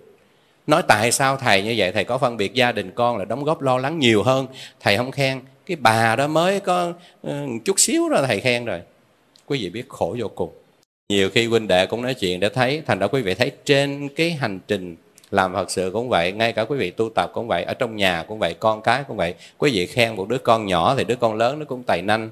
Nhưng mà quan trọng là quý vị hiểu cái gì. Quý vị biết thật sự tôi cũng có những lúc tôi cũng nói thầy, thiệt chúng sanh can cường khó độ, thiệt rất là khó độ. Đức Phật nói không có sai, không thể nào mà dễ độ được. Thành ra tụng kinh Pháp Hoa, vừa rồi chúng tôi tụng kinh Pháp Hoa cả bộ vậy đó, 1 năm như vậy đó, ở chùa Viên Giác đó. Bổn sư chúng tôi là 20 mấy năm nay tôi tu tập, thì tôi biết 1 năm đó, ngày mùng 3 Tết đó, Ngài cho tụng kinh Pháp Hoa từ 5 giờ sáng đến 5 giờ chiều, tụng hết nguyên một cuốn đó luôn, 7 cuốn 28 phẩm, là tụng hết một ngày. Sau này tôi về tôi thấy Phật tử tụng không nổi thì tôi mới chia ra hàng ngày tụng 7 ngày, mỗi ngày tụng cuốn 7 ngày cho nó hết, cho nó 28 để cho nó hoàn kinh. Thành ra chính những tụng kinh Pháp Hoa mình mới thấy. Bởi vì đó, cái tựa đề, cái tựa khi mà quý vị tụng kinh Pháp Hoa đó, chúng con đang ở trong cảnh vì vô minh che lấp nên ở trong cảnh giải thoát mà sinh tâm ràng buộc, phải không?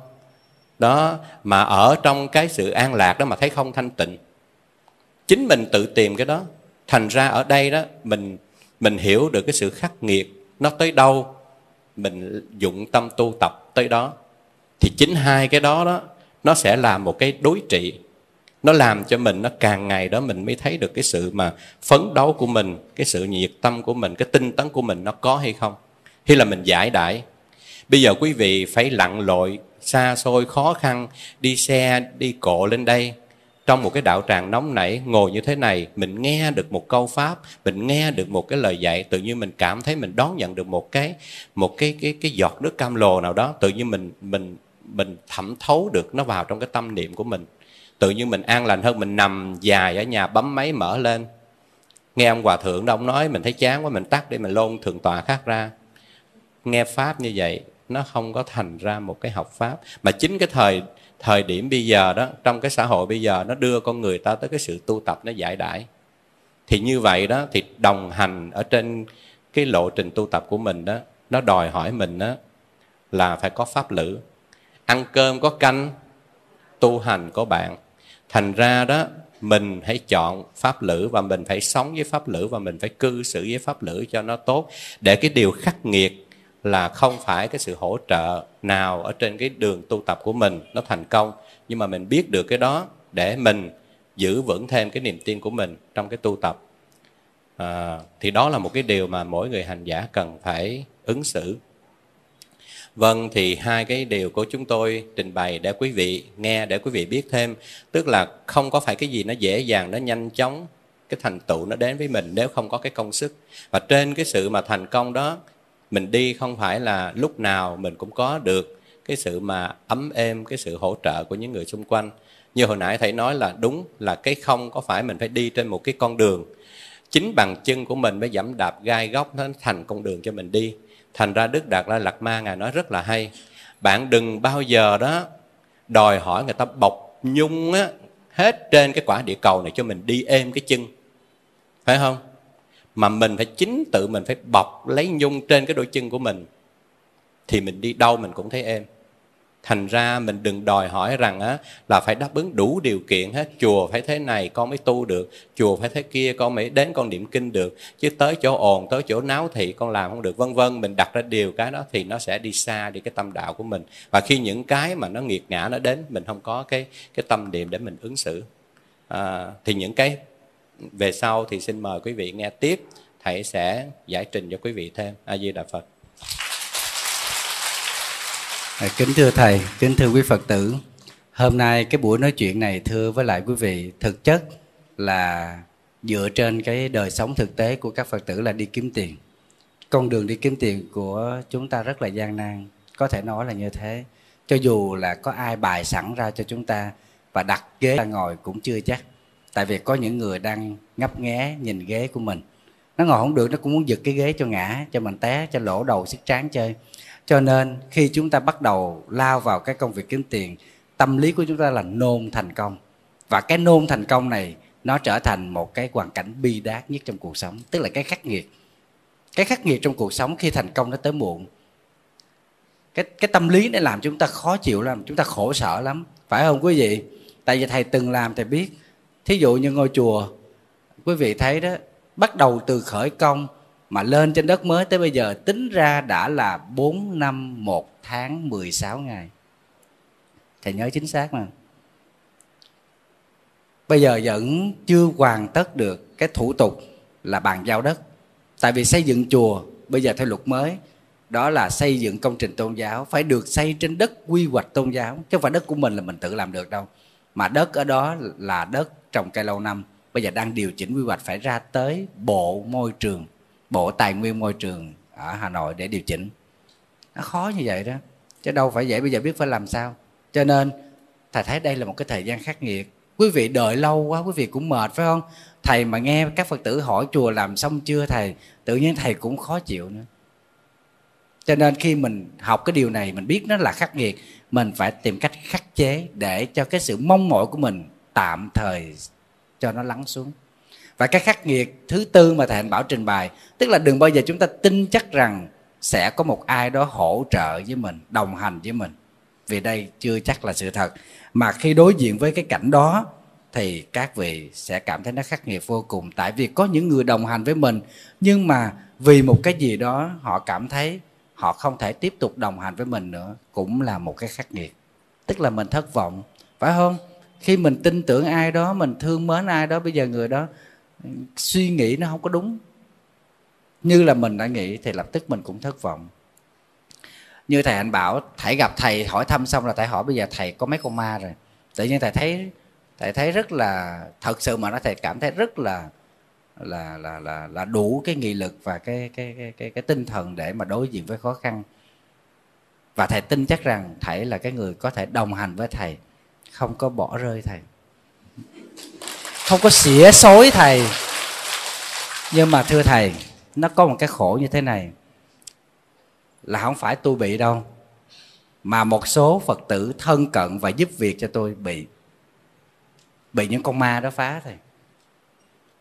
Mà họ đi tới chùa, họ phụng sự Tam Bảo đó, họ bị chửi. Thì những người này phải là những người có nghị lực vô cùng và có chánh tính, có chánh kiến mới có thể vượt qua được. Thầy thấy rất là tội nghiệp các Phật tử, thấy thương lắm. Thực chất cuộc sống này, hễ chúng ta đón nhận những đóa hoa rực rỡ, thì chúng ta cũng phải chấp nhận những rác rưởi của cuộc đời, phải không các vị?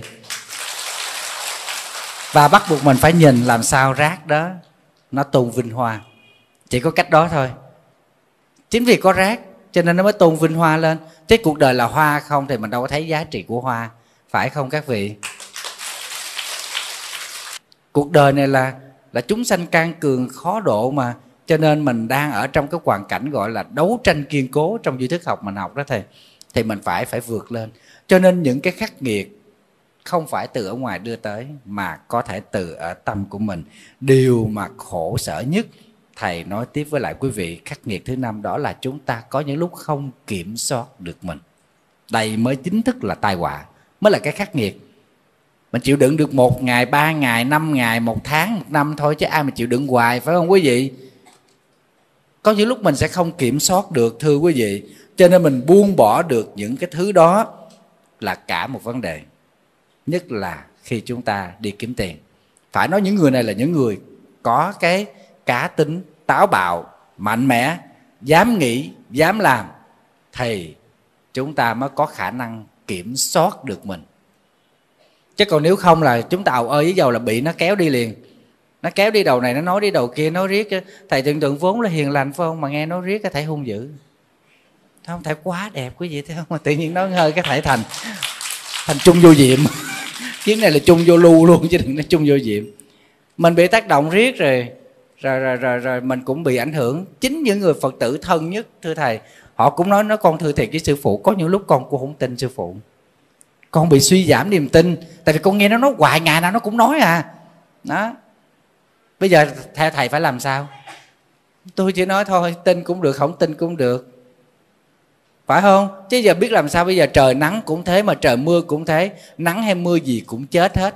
Quan trọng làm sao mình thuận với nắng và mưa, để mình làm một cái gì đó cho cuộc đời. Đừng đòi hỏi người ta làm cho mình. Bữa rồi thầy có đọc được một câu rất là hay.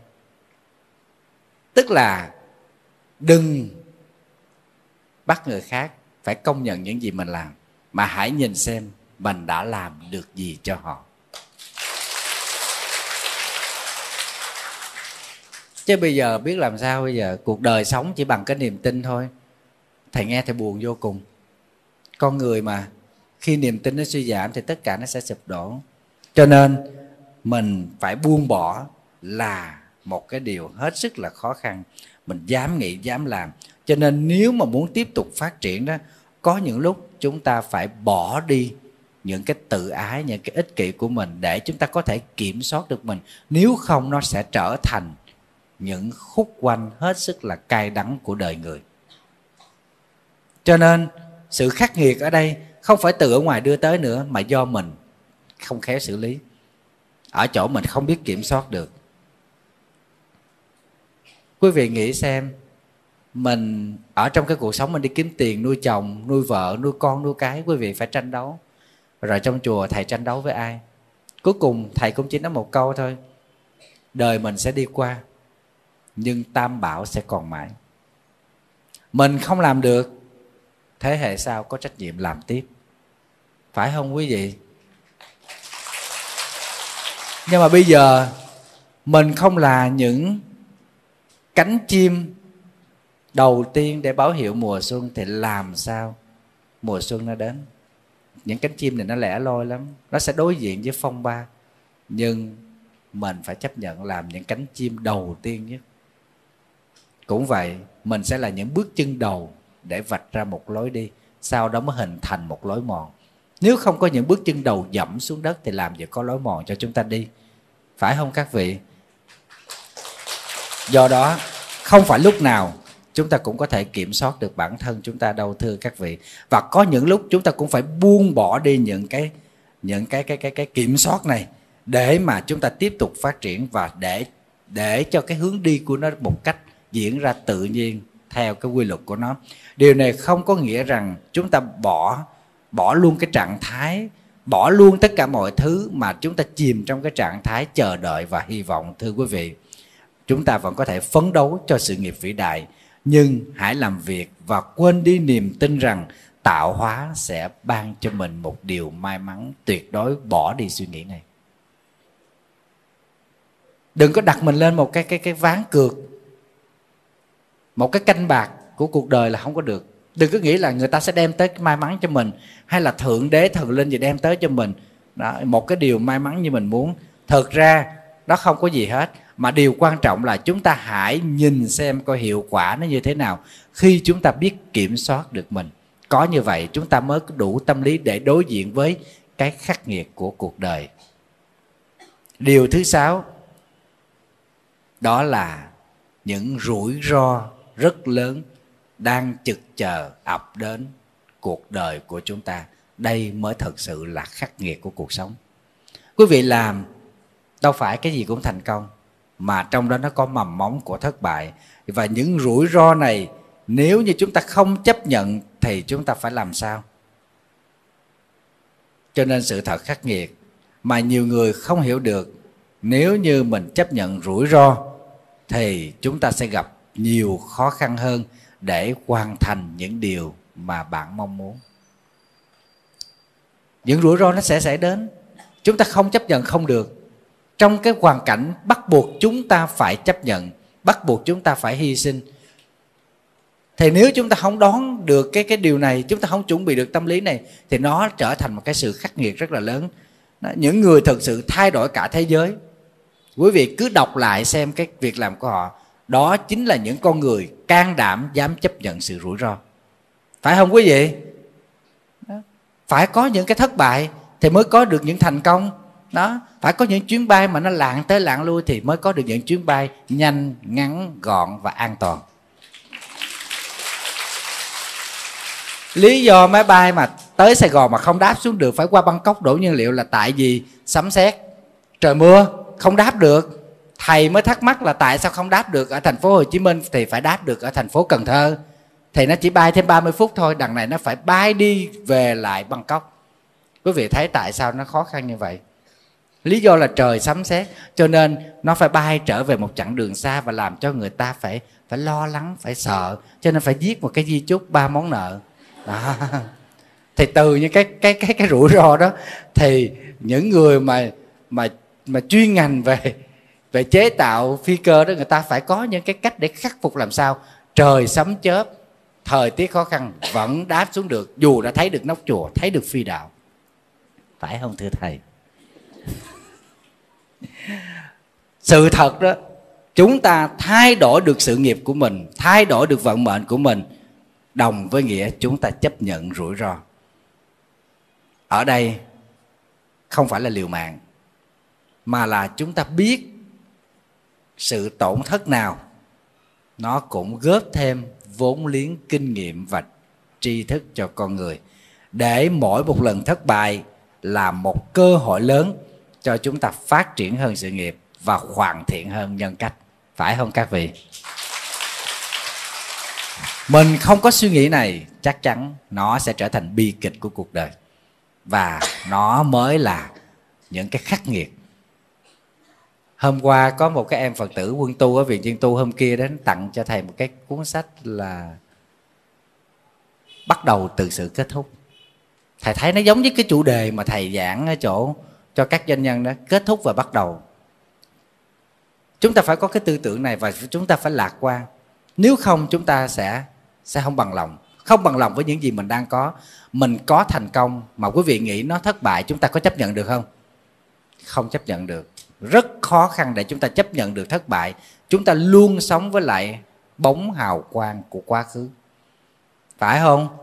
Đa phần là như thế. Cho nên cuối cùng nó lụng bại thêm. Để kể quý vị nghe câu chuyện về hoàng tử Câu Na La, con của vua Ba Tư Nặc. Khi Đức Phật đang giáo hóa ở tại Trúc Lâm Tinh Xá, thuộc về thành Vương Xá, thì vua Ba Tư Nặc, vợ của ông sanh ra được một người con trai, một thái tử, có đôi mắt đẹp như là con chim Câu Na La, tức là một loại chim có đôi mắt đẹp, chắc là giống như chim bồ câu của mình. Cho nên nhân đó mà đặt tên thái tử là Câu Na La, mà đúng là thái tử Câu Na La quá đẹp. Vua hài lòng với lại dung mạo của thái tử Câu Na La, thưa quý vị. Cho nên là cho người chăm sóc rất là tốt. Lúc nào cũng tắm sạch, sức nước hoa, bôi những cái loại thơm và trân bảo trang sức cho thái tử đẹp vô cùng. Và vua tự hào rằng trong thế gian này, Câu Na La thái tử là cậu bé đẹp nhất trên thế gian này. Gương kia ngự ở trên tường, nước ta ai đẹp được giường Câu Na La. Quý vị biết câu này ở đâu không? Bà phù thủy. Thầy anh bảo thầy còn nhớ dai ghê, bà phù thủy.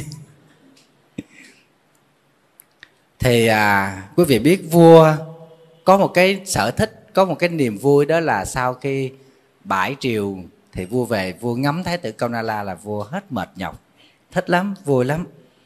Cho nên là vua dám tuyên bố rằng ở trong nước này, thế gian này, chẳng có đứa trẻ nào sánh bằng con trai của ta là thái tử Câu Na La. Tới một bữa nọ, vua đi dạo ở trong cái thành đó, tức là đi du á, không phải gọi là đi vi hành, tức là đi ở trong dân, thị tình trong dân. Thì lúc bấy giờ có một người thương buôn mới tới ý kiến với vua và thưa rằng: xin đại vương đừng giận, cũng đừng bất tội kẻ thảo dân này, thì mới xin nói lời thật. Vua mới nói không, ta hứa không bắt tội. Thì cái người khách buôn đó mới nói là: ở nơi thôn của tôi ở có một đứa trẻ tên là Tôn Đà Lị. Thật sự dung mạo Tôn Đà Lị thù thắng hơn cả thái tử Câu Na La. Vua không tin. Vua nói: ta không tin, người hãy đưa ta đi tới đó để xem coi Tôn Đà Lị dung mạo thế nào mà dám so sánh với thái tử con trai của ta. Vua đi. Vua không chấp nhận được sự thật. Mà quý vị biết một cái sự thật này nó làm cho vua khó chịu lắm. Tại vì với cái thói quen của mình đâu có thể mà kiểm soát được, quý vị thấy không? Đó. Nhưng mà dân chúng bàn với nhau là không nên để vua đi đến. Nó rộn ràng ở trong dân làng. Cho nên là dân ở trong cái làng đó bàn với nhau là tắm cho Tôn Đà Lị thật đẹp và trang điểm thật đẹp rồi đưa đến cho vua xem. Quả thật, vừa nhìn thấy Tôn Đà Lị, đức vua Ba Tư Nặc tuyên bố rằng thái tử Câu Na La không sánh bằng chàng trai thôn giả Tôn Đà Lị này. Thì vua có vẻ thất vọng và muốn biết lý do vì sao ở trong dân chúng lại có một cái con người tầm thường ở trong cái thôn mà lại đẹp như thế. Tại vì không phải đẹp bình thường, chính vua nhìn vua cũng thích. Cái đẹp nó rất là tao nhã, rất là thanh thoát. Và cái nụ cười của Tôn Đà Lị nó dễ thương lắm, rất là có duyên. Tôn Đà Lị không nói một tiếng nào, chỉ cúi đầu lễ chào đại vương và cười thôi.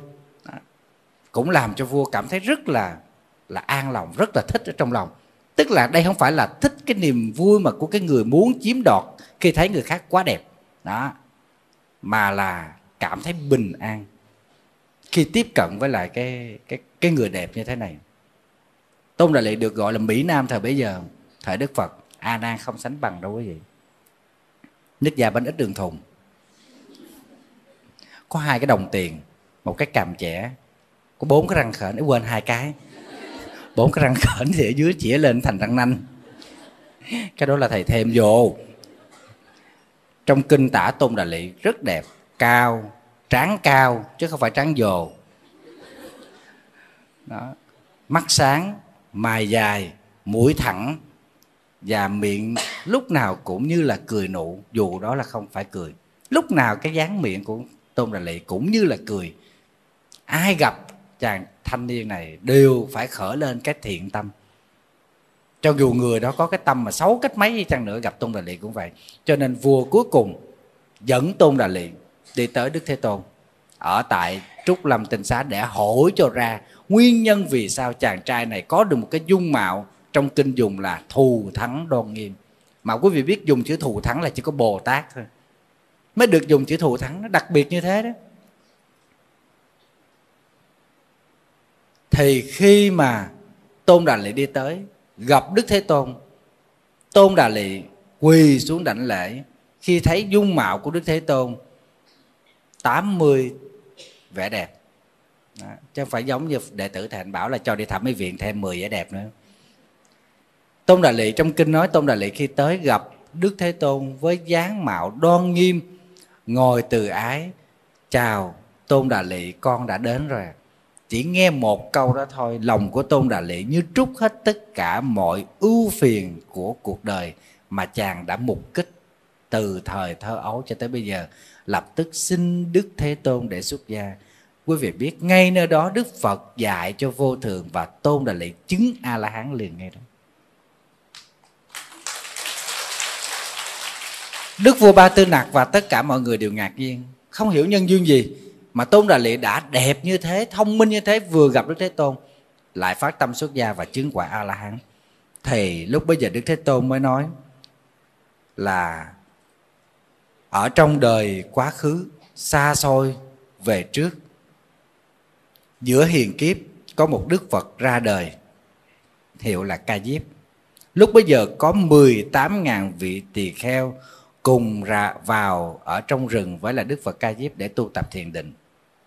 Thì lúc bấy giờ có một vị trưởng giả tình cờ đi ngang qua và phát hiện thấy có Đức Phật Ca Diếp với 18.000 tỳ kheo tu thiền, cho nên vị trưởng giả này mới phát tâm cúng dường tất cả những phẩm vật, và đặc biệt là ông ta đích thân nấu nước thơm cho các thầy tỳ kheo tắm gội mỗi ngày, và đích thân ông ta đi vào trong bếp để nấu nướng, để dâng lên những phẩm vật tinh khiết nhất để cúng dường. Cho nên nhờ cái phước báo đó cho nên Tôn Đà Lị sanh ra đời này rất đẹp, luôn nấu nước cho người khác tắm. Cho nên Tôn Đà Lị nhờ cái phước báo, cái nhân duyên là nấu nước thơm cho các 18.000 thầy tỳ kheo tắm gội mỗi ngày, lại bài thức ăn ngon tinh sạch. Cho nên đời này Tôn Đà Lị sanh ra lại có một cái phước báo, đó là có cái thân tướng đẹp. Và đặc biệt khi sanh ra bỗng dưng ở trong nhà nó phát sinh ra một dòng suối rất là mát, rất là thơm để Tôn Đà Lị tắm rửa mỗi ngày. Và nhờ công đức đảnh lễ và cúng dường cho Đức Phật Ca Diếp, cho nên trải qua vô số kiếp Tôn Đà Lị không đọa vào những con đường dữ, và trời người sanh ra đều quý mến Tôn Đà Lị. Đặc biệt sanh ra nơi nào Tôn Đà Lị cũng có được một dòng suối mát thơm cho Tôn Đà Lị tắm riêng, và đặc biệt là thân tướng đoan nghiêm. Cho nên nhờ cái nhân duyên đó bây giờ gặp ta xuất gia tu tập và chứng quả. Thì quý vị thấy có những gian nan, có những thất bại, và có những lúc chúng ta kiểm soát được bản thân mình thì chúng ta mới có thể đối diện được những khoảnh khắc gọi là hết sức nghiệt ngã của cuộc đời. Nhưng bên cạnh đó cuộc sống của chúng ta vẫn còn diễn ra những thứ biến chuyển về tâm lý và tình cảm của con người. Cái này nó cũng nghiệt ngã không kém gì trên con đường kiếm cơm kiếm tiền của chúng ta. Và muốn biết thế nào, quý vị sẽ nghe thầy Hạnh Bảo trình bày tiếp. Vâng, thì thật ra là cái công đức, cái phước báu nó rất là lớn ở cái chỗ đó. Trong tất cả những cái kinh điển mà Đức Phật đều nói về cái nhân quả, cái phước báu, thì trong đó là những cái phước mà lớn nhất là thăm bệnh lo cho bệnh. Mà trong cái hạnh của Bồ Tát, những người thọ Bồ Tát giới là một trong những cái công đức lớn nhất là kháng bệnh á. Chữ kháng tức là thăm viếng á, viếng chăm sóc những người bệnh đau ốm yếu, thương tật vân vân. Thì đó là một trong những cái công đức lớn. Ngoài ra thì nó còn thêm được những cái công đức. Tất cả những cái việc làm trong cái tâm niệm của mình thì đều được có một cái công đức, cái phước báu rất lớn như vậy. Trở lại trong cái bài hôm nay, để mà đưa quý vị đến những cái ý niệm để quý vị thấy trong cuộc đời và trong cái hành xử của mình, nó cũng có nhiều cái mà quý vị thấy vừa phải chấp nhận cái rủi ro và vừa phải là đối trị với những cái điều mà trong cái tâm thức của mình á, là nó chưa có chuẩn bị.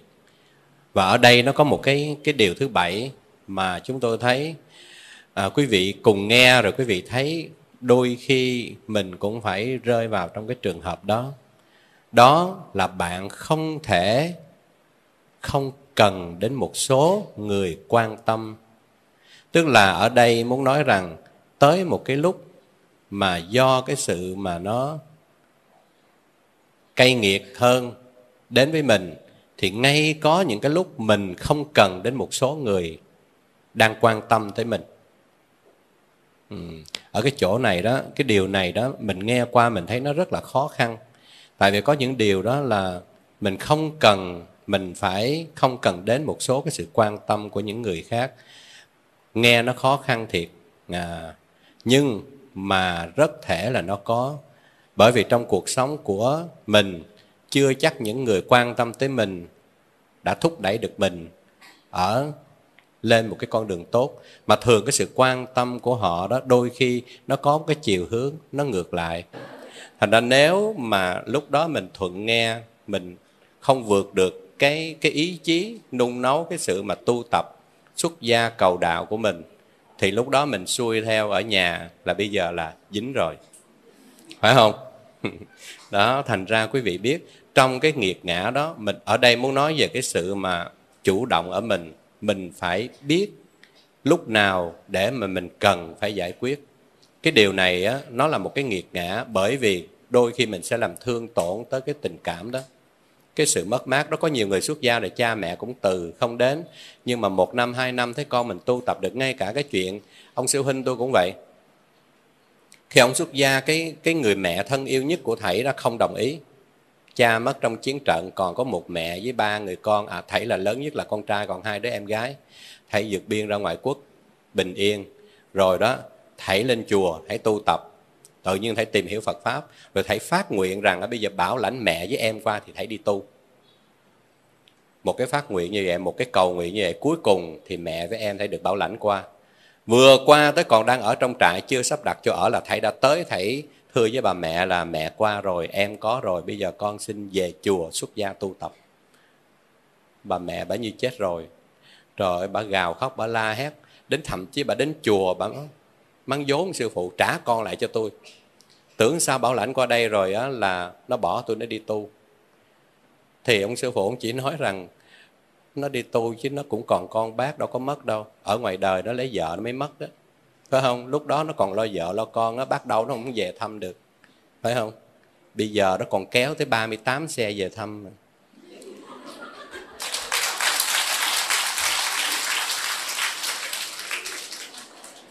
Muốn chọt không? Không phải đi thăm một mình mà thăm tới 38 xe.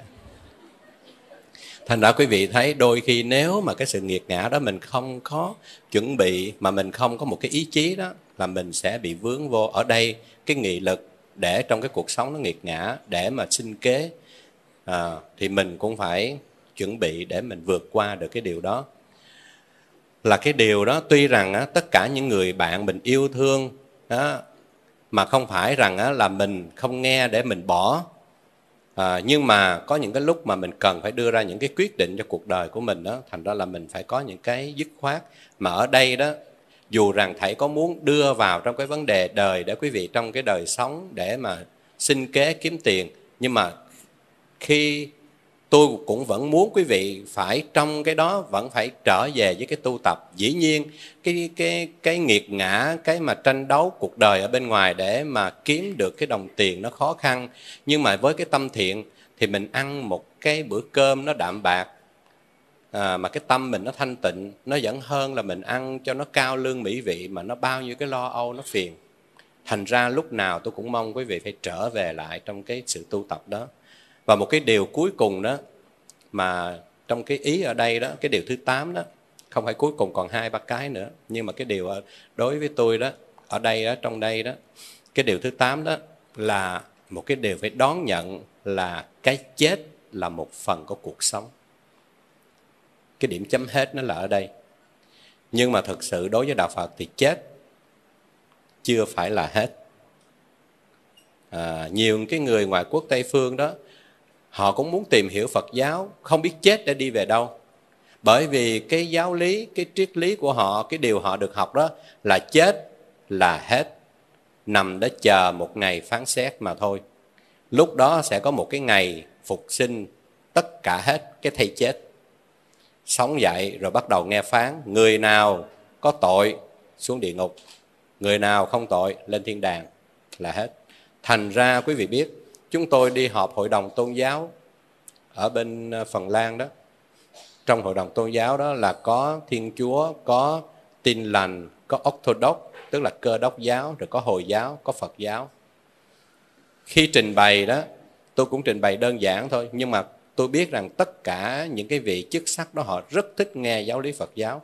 Bởi vì tôi không nói cái gì nó xa xôi hết. Tôi nói cái niềm tin của cái người Phật tử chúng tôi đó là chết không phải là hết, là chuyển tiếp của một cái đời sống mới, do cái phước báo, do cái nhân duyên, cái nghiệp quả của mình. Thí dụ như cái bóng đèn, quý vị thấy là nó chết, nó đứt, nó không có còn sáng, thì quý vị có dám khẳng định rằng trên đó nó không còn dòng điện hay không? Mình rờ vào nó sẽ giật. Thì bây giờ nó chỉ cần thay một cái bóng mới thì nó lại sáng lên thôi. Thì qua một cái thân hình khác, một cái tái sanh khác, một cái đầu thai khác là mình có một cái thân thể mới. Tùy theo, lúc có thể là cái thân đó nó không chân, nó thành là cái loại bò sát. Nó nhiều chân, nó thành cái loại rắn rết, cái loại rết, cái loại bò cạp vân vân. Còn cái loại 2 chân thành người vân vân. Thành ra mình chỉ cần thay cái hình dáng đó thôi. Cái dòng điện nó vẫn còn, cái tâm thức, cái tâm linh mình nó vẫn còn. Nó chỉ theo cái dòng đó để mà nó sanh tử luân hồi thôi. Mình phải giải thích cho Tây Phương để nó nhìn nhận một cách đơn giản, chứ còn không nó cũng không hiểu. Tại vì cái điều này nó nằm bên trong, nó không nằm bên ngoài. Mà khoa học cái gì chứng minh phải chứng minh rõ ràng bên ngoài nó thấy. Nhưng có những cái bên trong nó không thấy, nó phải chấp nhận thôi. Một cái dòng điện trong hư không, chỉ cần một cái máy nó thâu lại thôi là nó phát ra đủ thứ, tất cả mọi điều. Thì cái đó là cái tâm thức của mình. Mình ngồi ở đây với mình biến thiên vũ trụ hết. Ý mơ tưởng bao la vũ trụ, mà nãy tôi nghe hình như có đọc cái bài đó không? Đó, cái ý của mình là nó mơ tưởng bao la vũ trụ. Mình ngồi đây chứ là ở đâu mình cũng mơ tưởng được hết. Cái ý mình nó điên đảo, nó vọng tưởng, nó nhiều đó. Thành ra ở đây cái chết là một phần của cuộc sống. Nó là một cái nghiệt ngã lắm, mà mình không có đón nhận được. Cái này là một cái điểm, không phải là cái điểm dừng ở trong cái cuộc đời, nhưng mà nó là một phần của cuộc sống. Tại vì ở đây cuộc sống nó vẫn sẽ tiếp diễn, thì nó chỉ là một cái dạng chặn dừng chân. Mình có thay hình đổi xác là ở cái chỗ này. Thành ra đó là cái sự đau khổ của mình khi đón nhận mất mát một cái người thân á, là mình đau đớn lắm. Ái biệt ly khổ mà.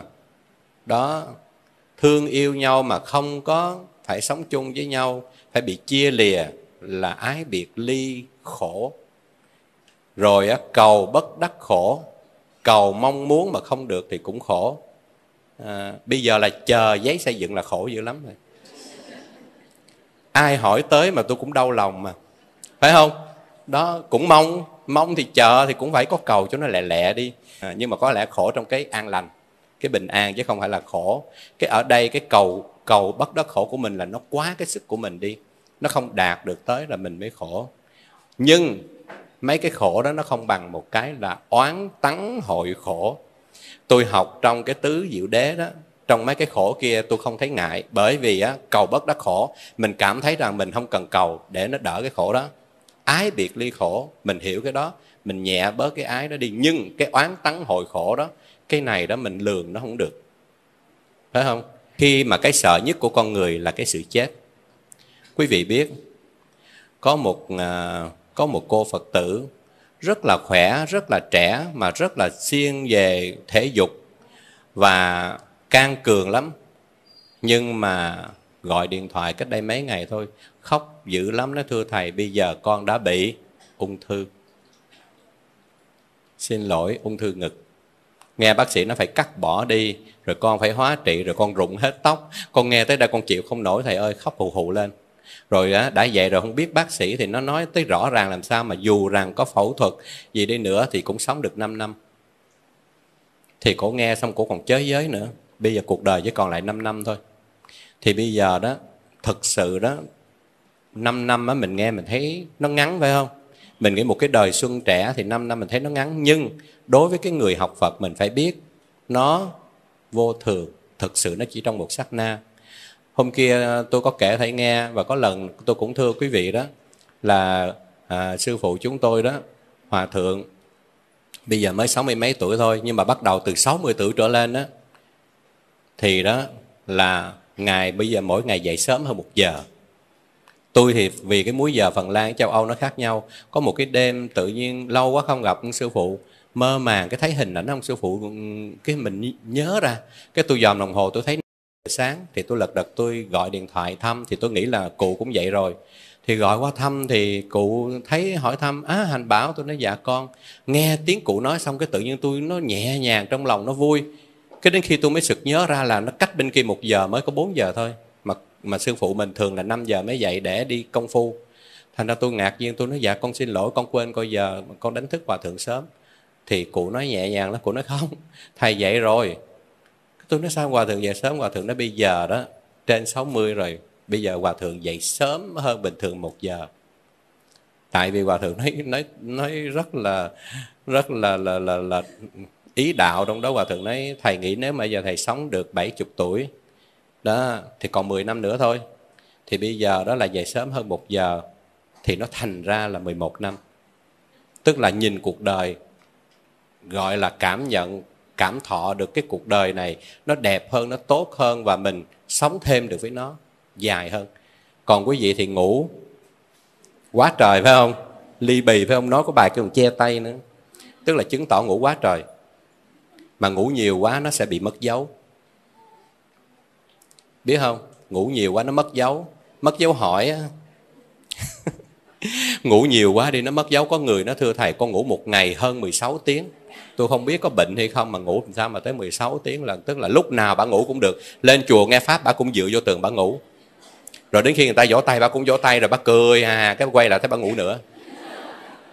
Không biết trong này có không nha. Nhưng mà tôi đã chứng kiến rồi, có thấy. Nhưng mà vừa ngủ mà vừa gật mà vừa nghe, thấy người ta cười cũng cười, thấy người ta vỗ tay xong cái mở mắt ra xong cái bắt đầu dòm lại thấy bắt đầu vô giấc mộng tiếp rồi. Thì ngủ cũng giống như chết vậy. Thành ra người ta nói nếu một cuộc đời của chúng ta 60 năm thì quý vị thực tế ra sống có 30 năm thôi, còn 30 năm cho giấc ngủ rồi. Đó, thành ra bây giờ muốn sống cho tỉnh thức, sống cho tỉnh giác thì phải chấp nhận cái điều này. Nó là một phần của cuộc sống. Mỗi ngày quý vị cũng phải tập chết bao nhiêu lần. Ngủ là để đi chết mà. Giết hết những cái cảm xúc, cái cảm giác, đóng hết tất cả những cái giác quan đó, thì nó ở cái trạng thái đó. Chỉ còn được cái nhịp thở, nhịp đập với trong cái tâm thức thôi. Thì đó là cái thân mình, đó là nó trở về cái trạng thái đó. Thì ở đây đó, cái sự đau khổ mất mát đó, những cái sự yêu thương của cái người thân của mình, nó làm cho mình đau khổ. Nhưng mình á, phải biết cái nghiệt ngã đó, mình phải chấp nhận.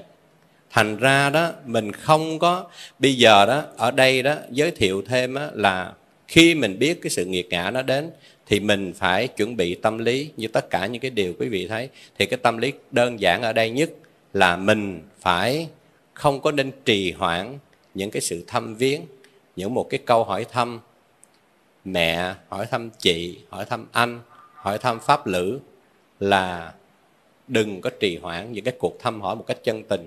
Bởi vì có thể ngày mai mình sẽ không gặp người đó, mình sẽ không có còn thấy người đó, mình còn không nghe người đó, lúc đó mình nuối tiếc. Đó, tôi đang tính hẹn với bả là cuối tuần này đi chùa, mà ngày mai tôi nghe bả lên bàn rồi.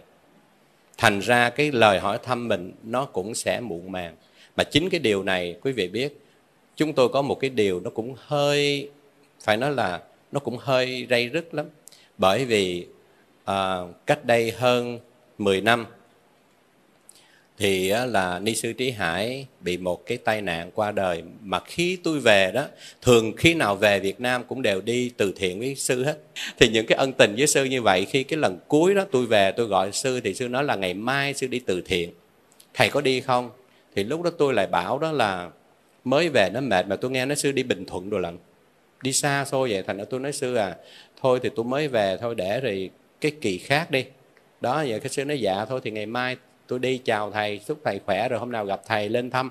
Mà tôi nói đúng ra chiều đó tôi lên tôi gặp sư, thì chuyến đi ngày hôm đó tôi còn gặp sư lần cuối, đúng là chuyến đi cuối cùng của sư đó. Thì sư rủ, sư có mời tôi đi, thì tôi mới về nó mệt, thành ra tôi không có đi. Và đó là mà lúc đó tôi cũng đang chần chừ, không biết tại sao tôi nói để lên thăm sư, cũng cúng dường cho sư, hoặc là sư tặng sách. Thường lên thăm thì sư cũng tặng cuốn sách này sách khác, rồi cũng hàn huyên với sư cho nó vui. Nhưng mà lúc đó nó cũng mệt, nó cũng lừ đừ làm sao đó, rồi tôi lại bảo là thôi thì đợi sư về.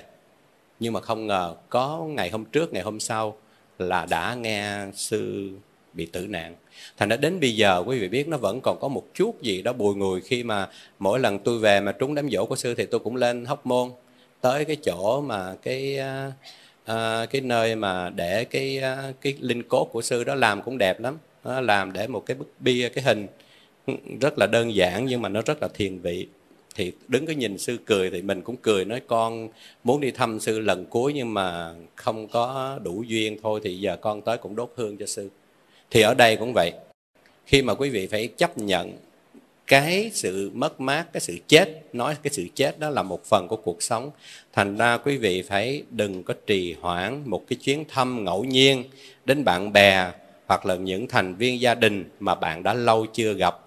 Hoặc là hãy tưởng tượng từng khoảnh khắc với người thân yêu đó như lần cuối cùng của bạn sẽ gặp họ, và bạn sẽ không phải hối tiếc về sau. Thì đây là một cái lời khuyên, nó cũng bình thường, dễ hiểu, nhưng mà mình làm nó rất là khó. Tại vì mình nghĩ rằng mình đi thăm họ, ngày mai mình không gặp họ nữa, nhưng mà ngày mai mình lại gặp, rồi ngày kia mình lại gặp. Cuối cùng nó cứ xói mòn dần, mình cứ cảm thấy rằng mình làm nó vô bổ. Nhưng mà quý vị phải biết rằng không đâu. Mỗi ngày quý vị đi thăm là một cái niềm vui mới. Quý vị gặp người ta, quý vị phải đem một cái niềm vui mới của mình đối với người đó. Thành ra mỗi ngày mình gặp, như mỗi năm tôi về tôi gặp quý vị, tôi vẫn thấy quý vị mới, vẫn thấy quý vị tươi, vẫn có cái gì đẹp. Dù rằng ngồi trước tôi vẫn có người nhắm mắt. Thành ra nó vẫn đẹp. Thành ra lúc nào đó như vậy, thành ra cái mảnh sống, cái thôi thúc của mình đó, mình luôn luôn mình thấy nó, chứ đừng có thấy nó cũ.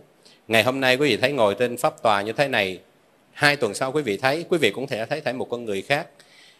Có thể nó già hơn, hoặc là nó tươi hơn, có thể nhờ nhiều cái, nhưng mà mình vẫn thấy rằng giữa mình nó có một cái mới. Mình đón nhận một cái tâm niệm mới, một cái tu tập mới, một cái lời hướng dẫn mới. Thì cái điều đó nó là một cái điều rất là giá trị trong cuộc sống.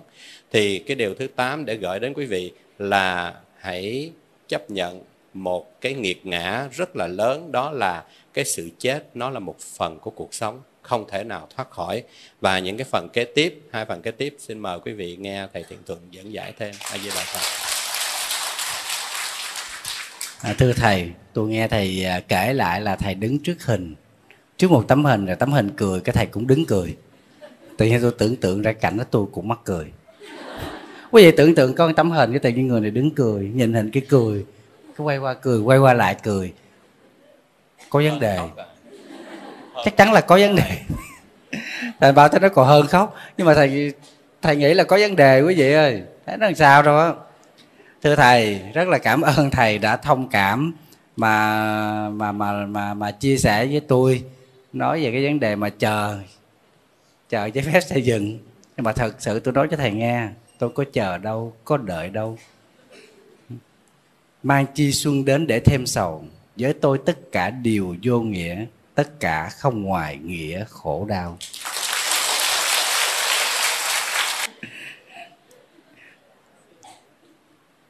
Thì quý vị thấy đó, thầy anh Bảo trình bày cho chúng ta cái thứ 7, tức là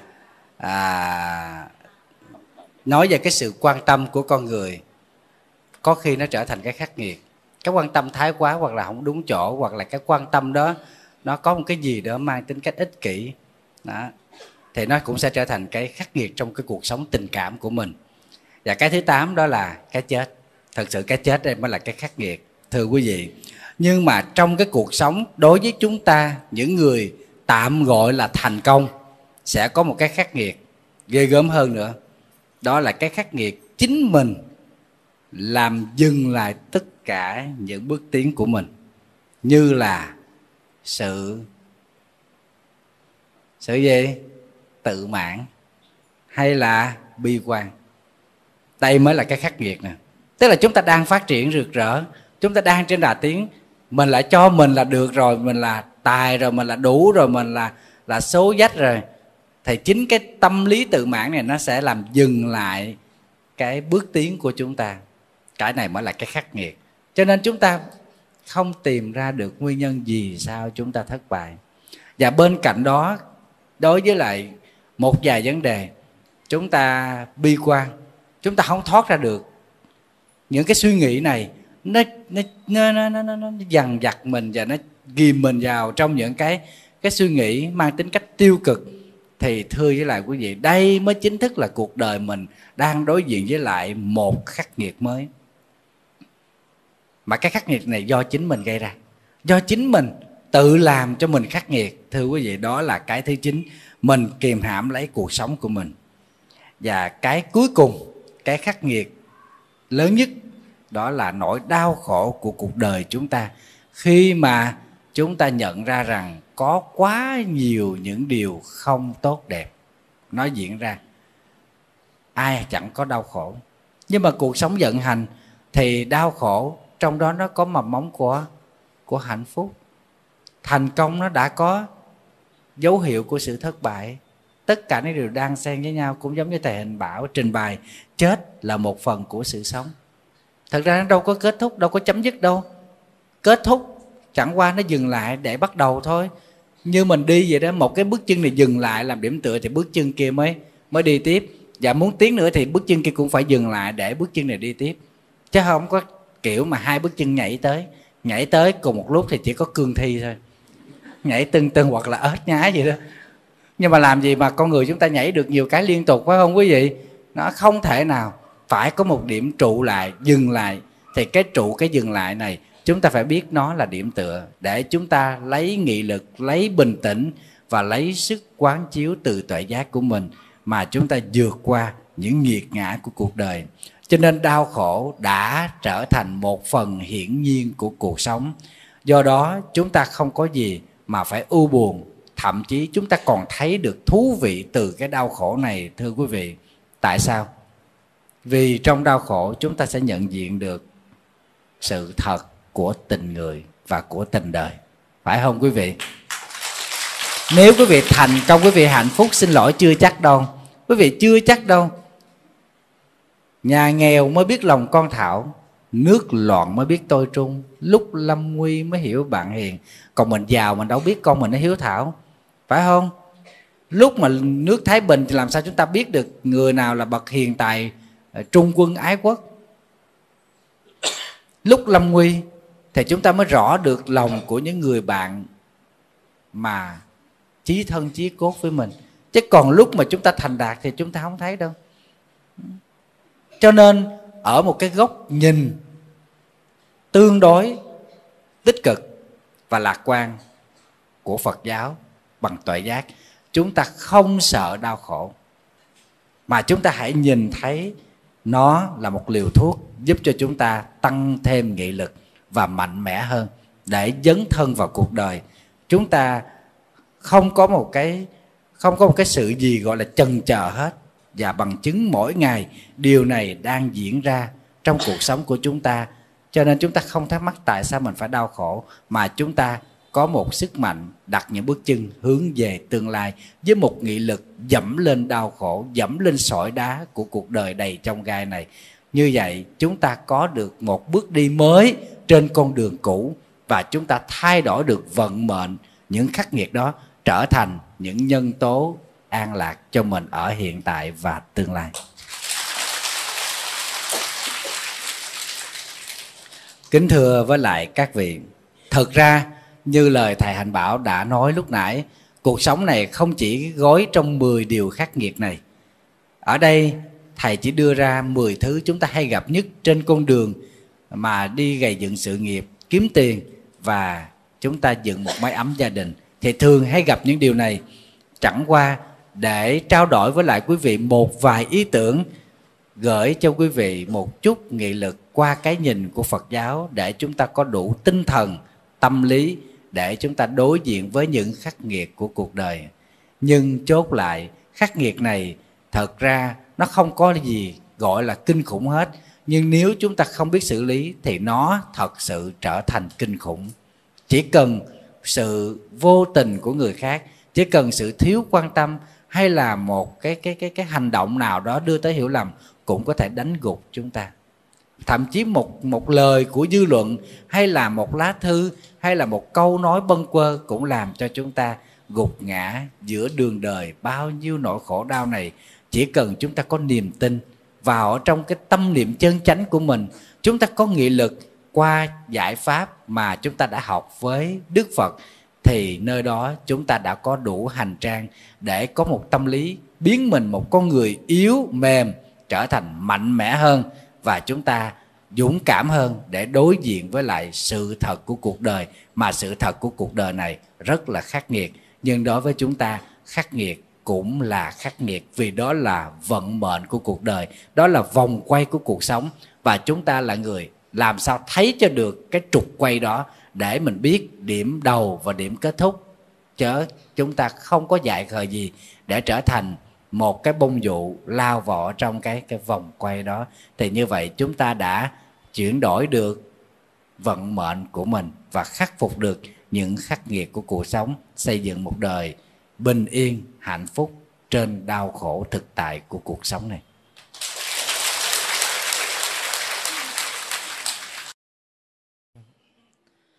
Nguyện đem công đức này hướng về khắp tấn để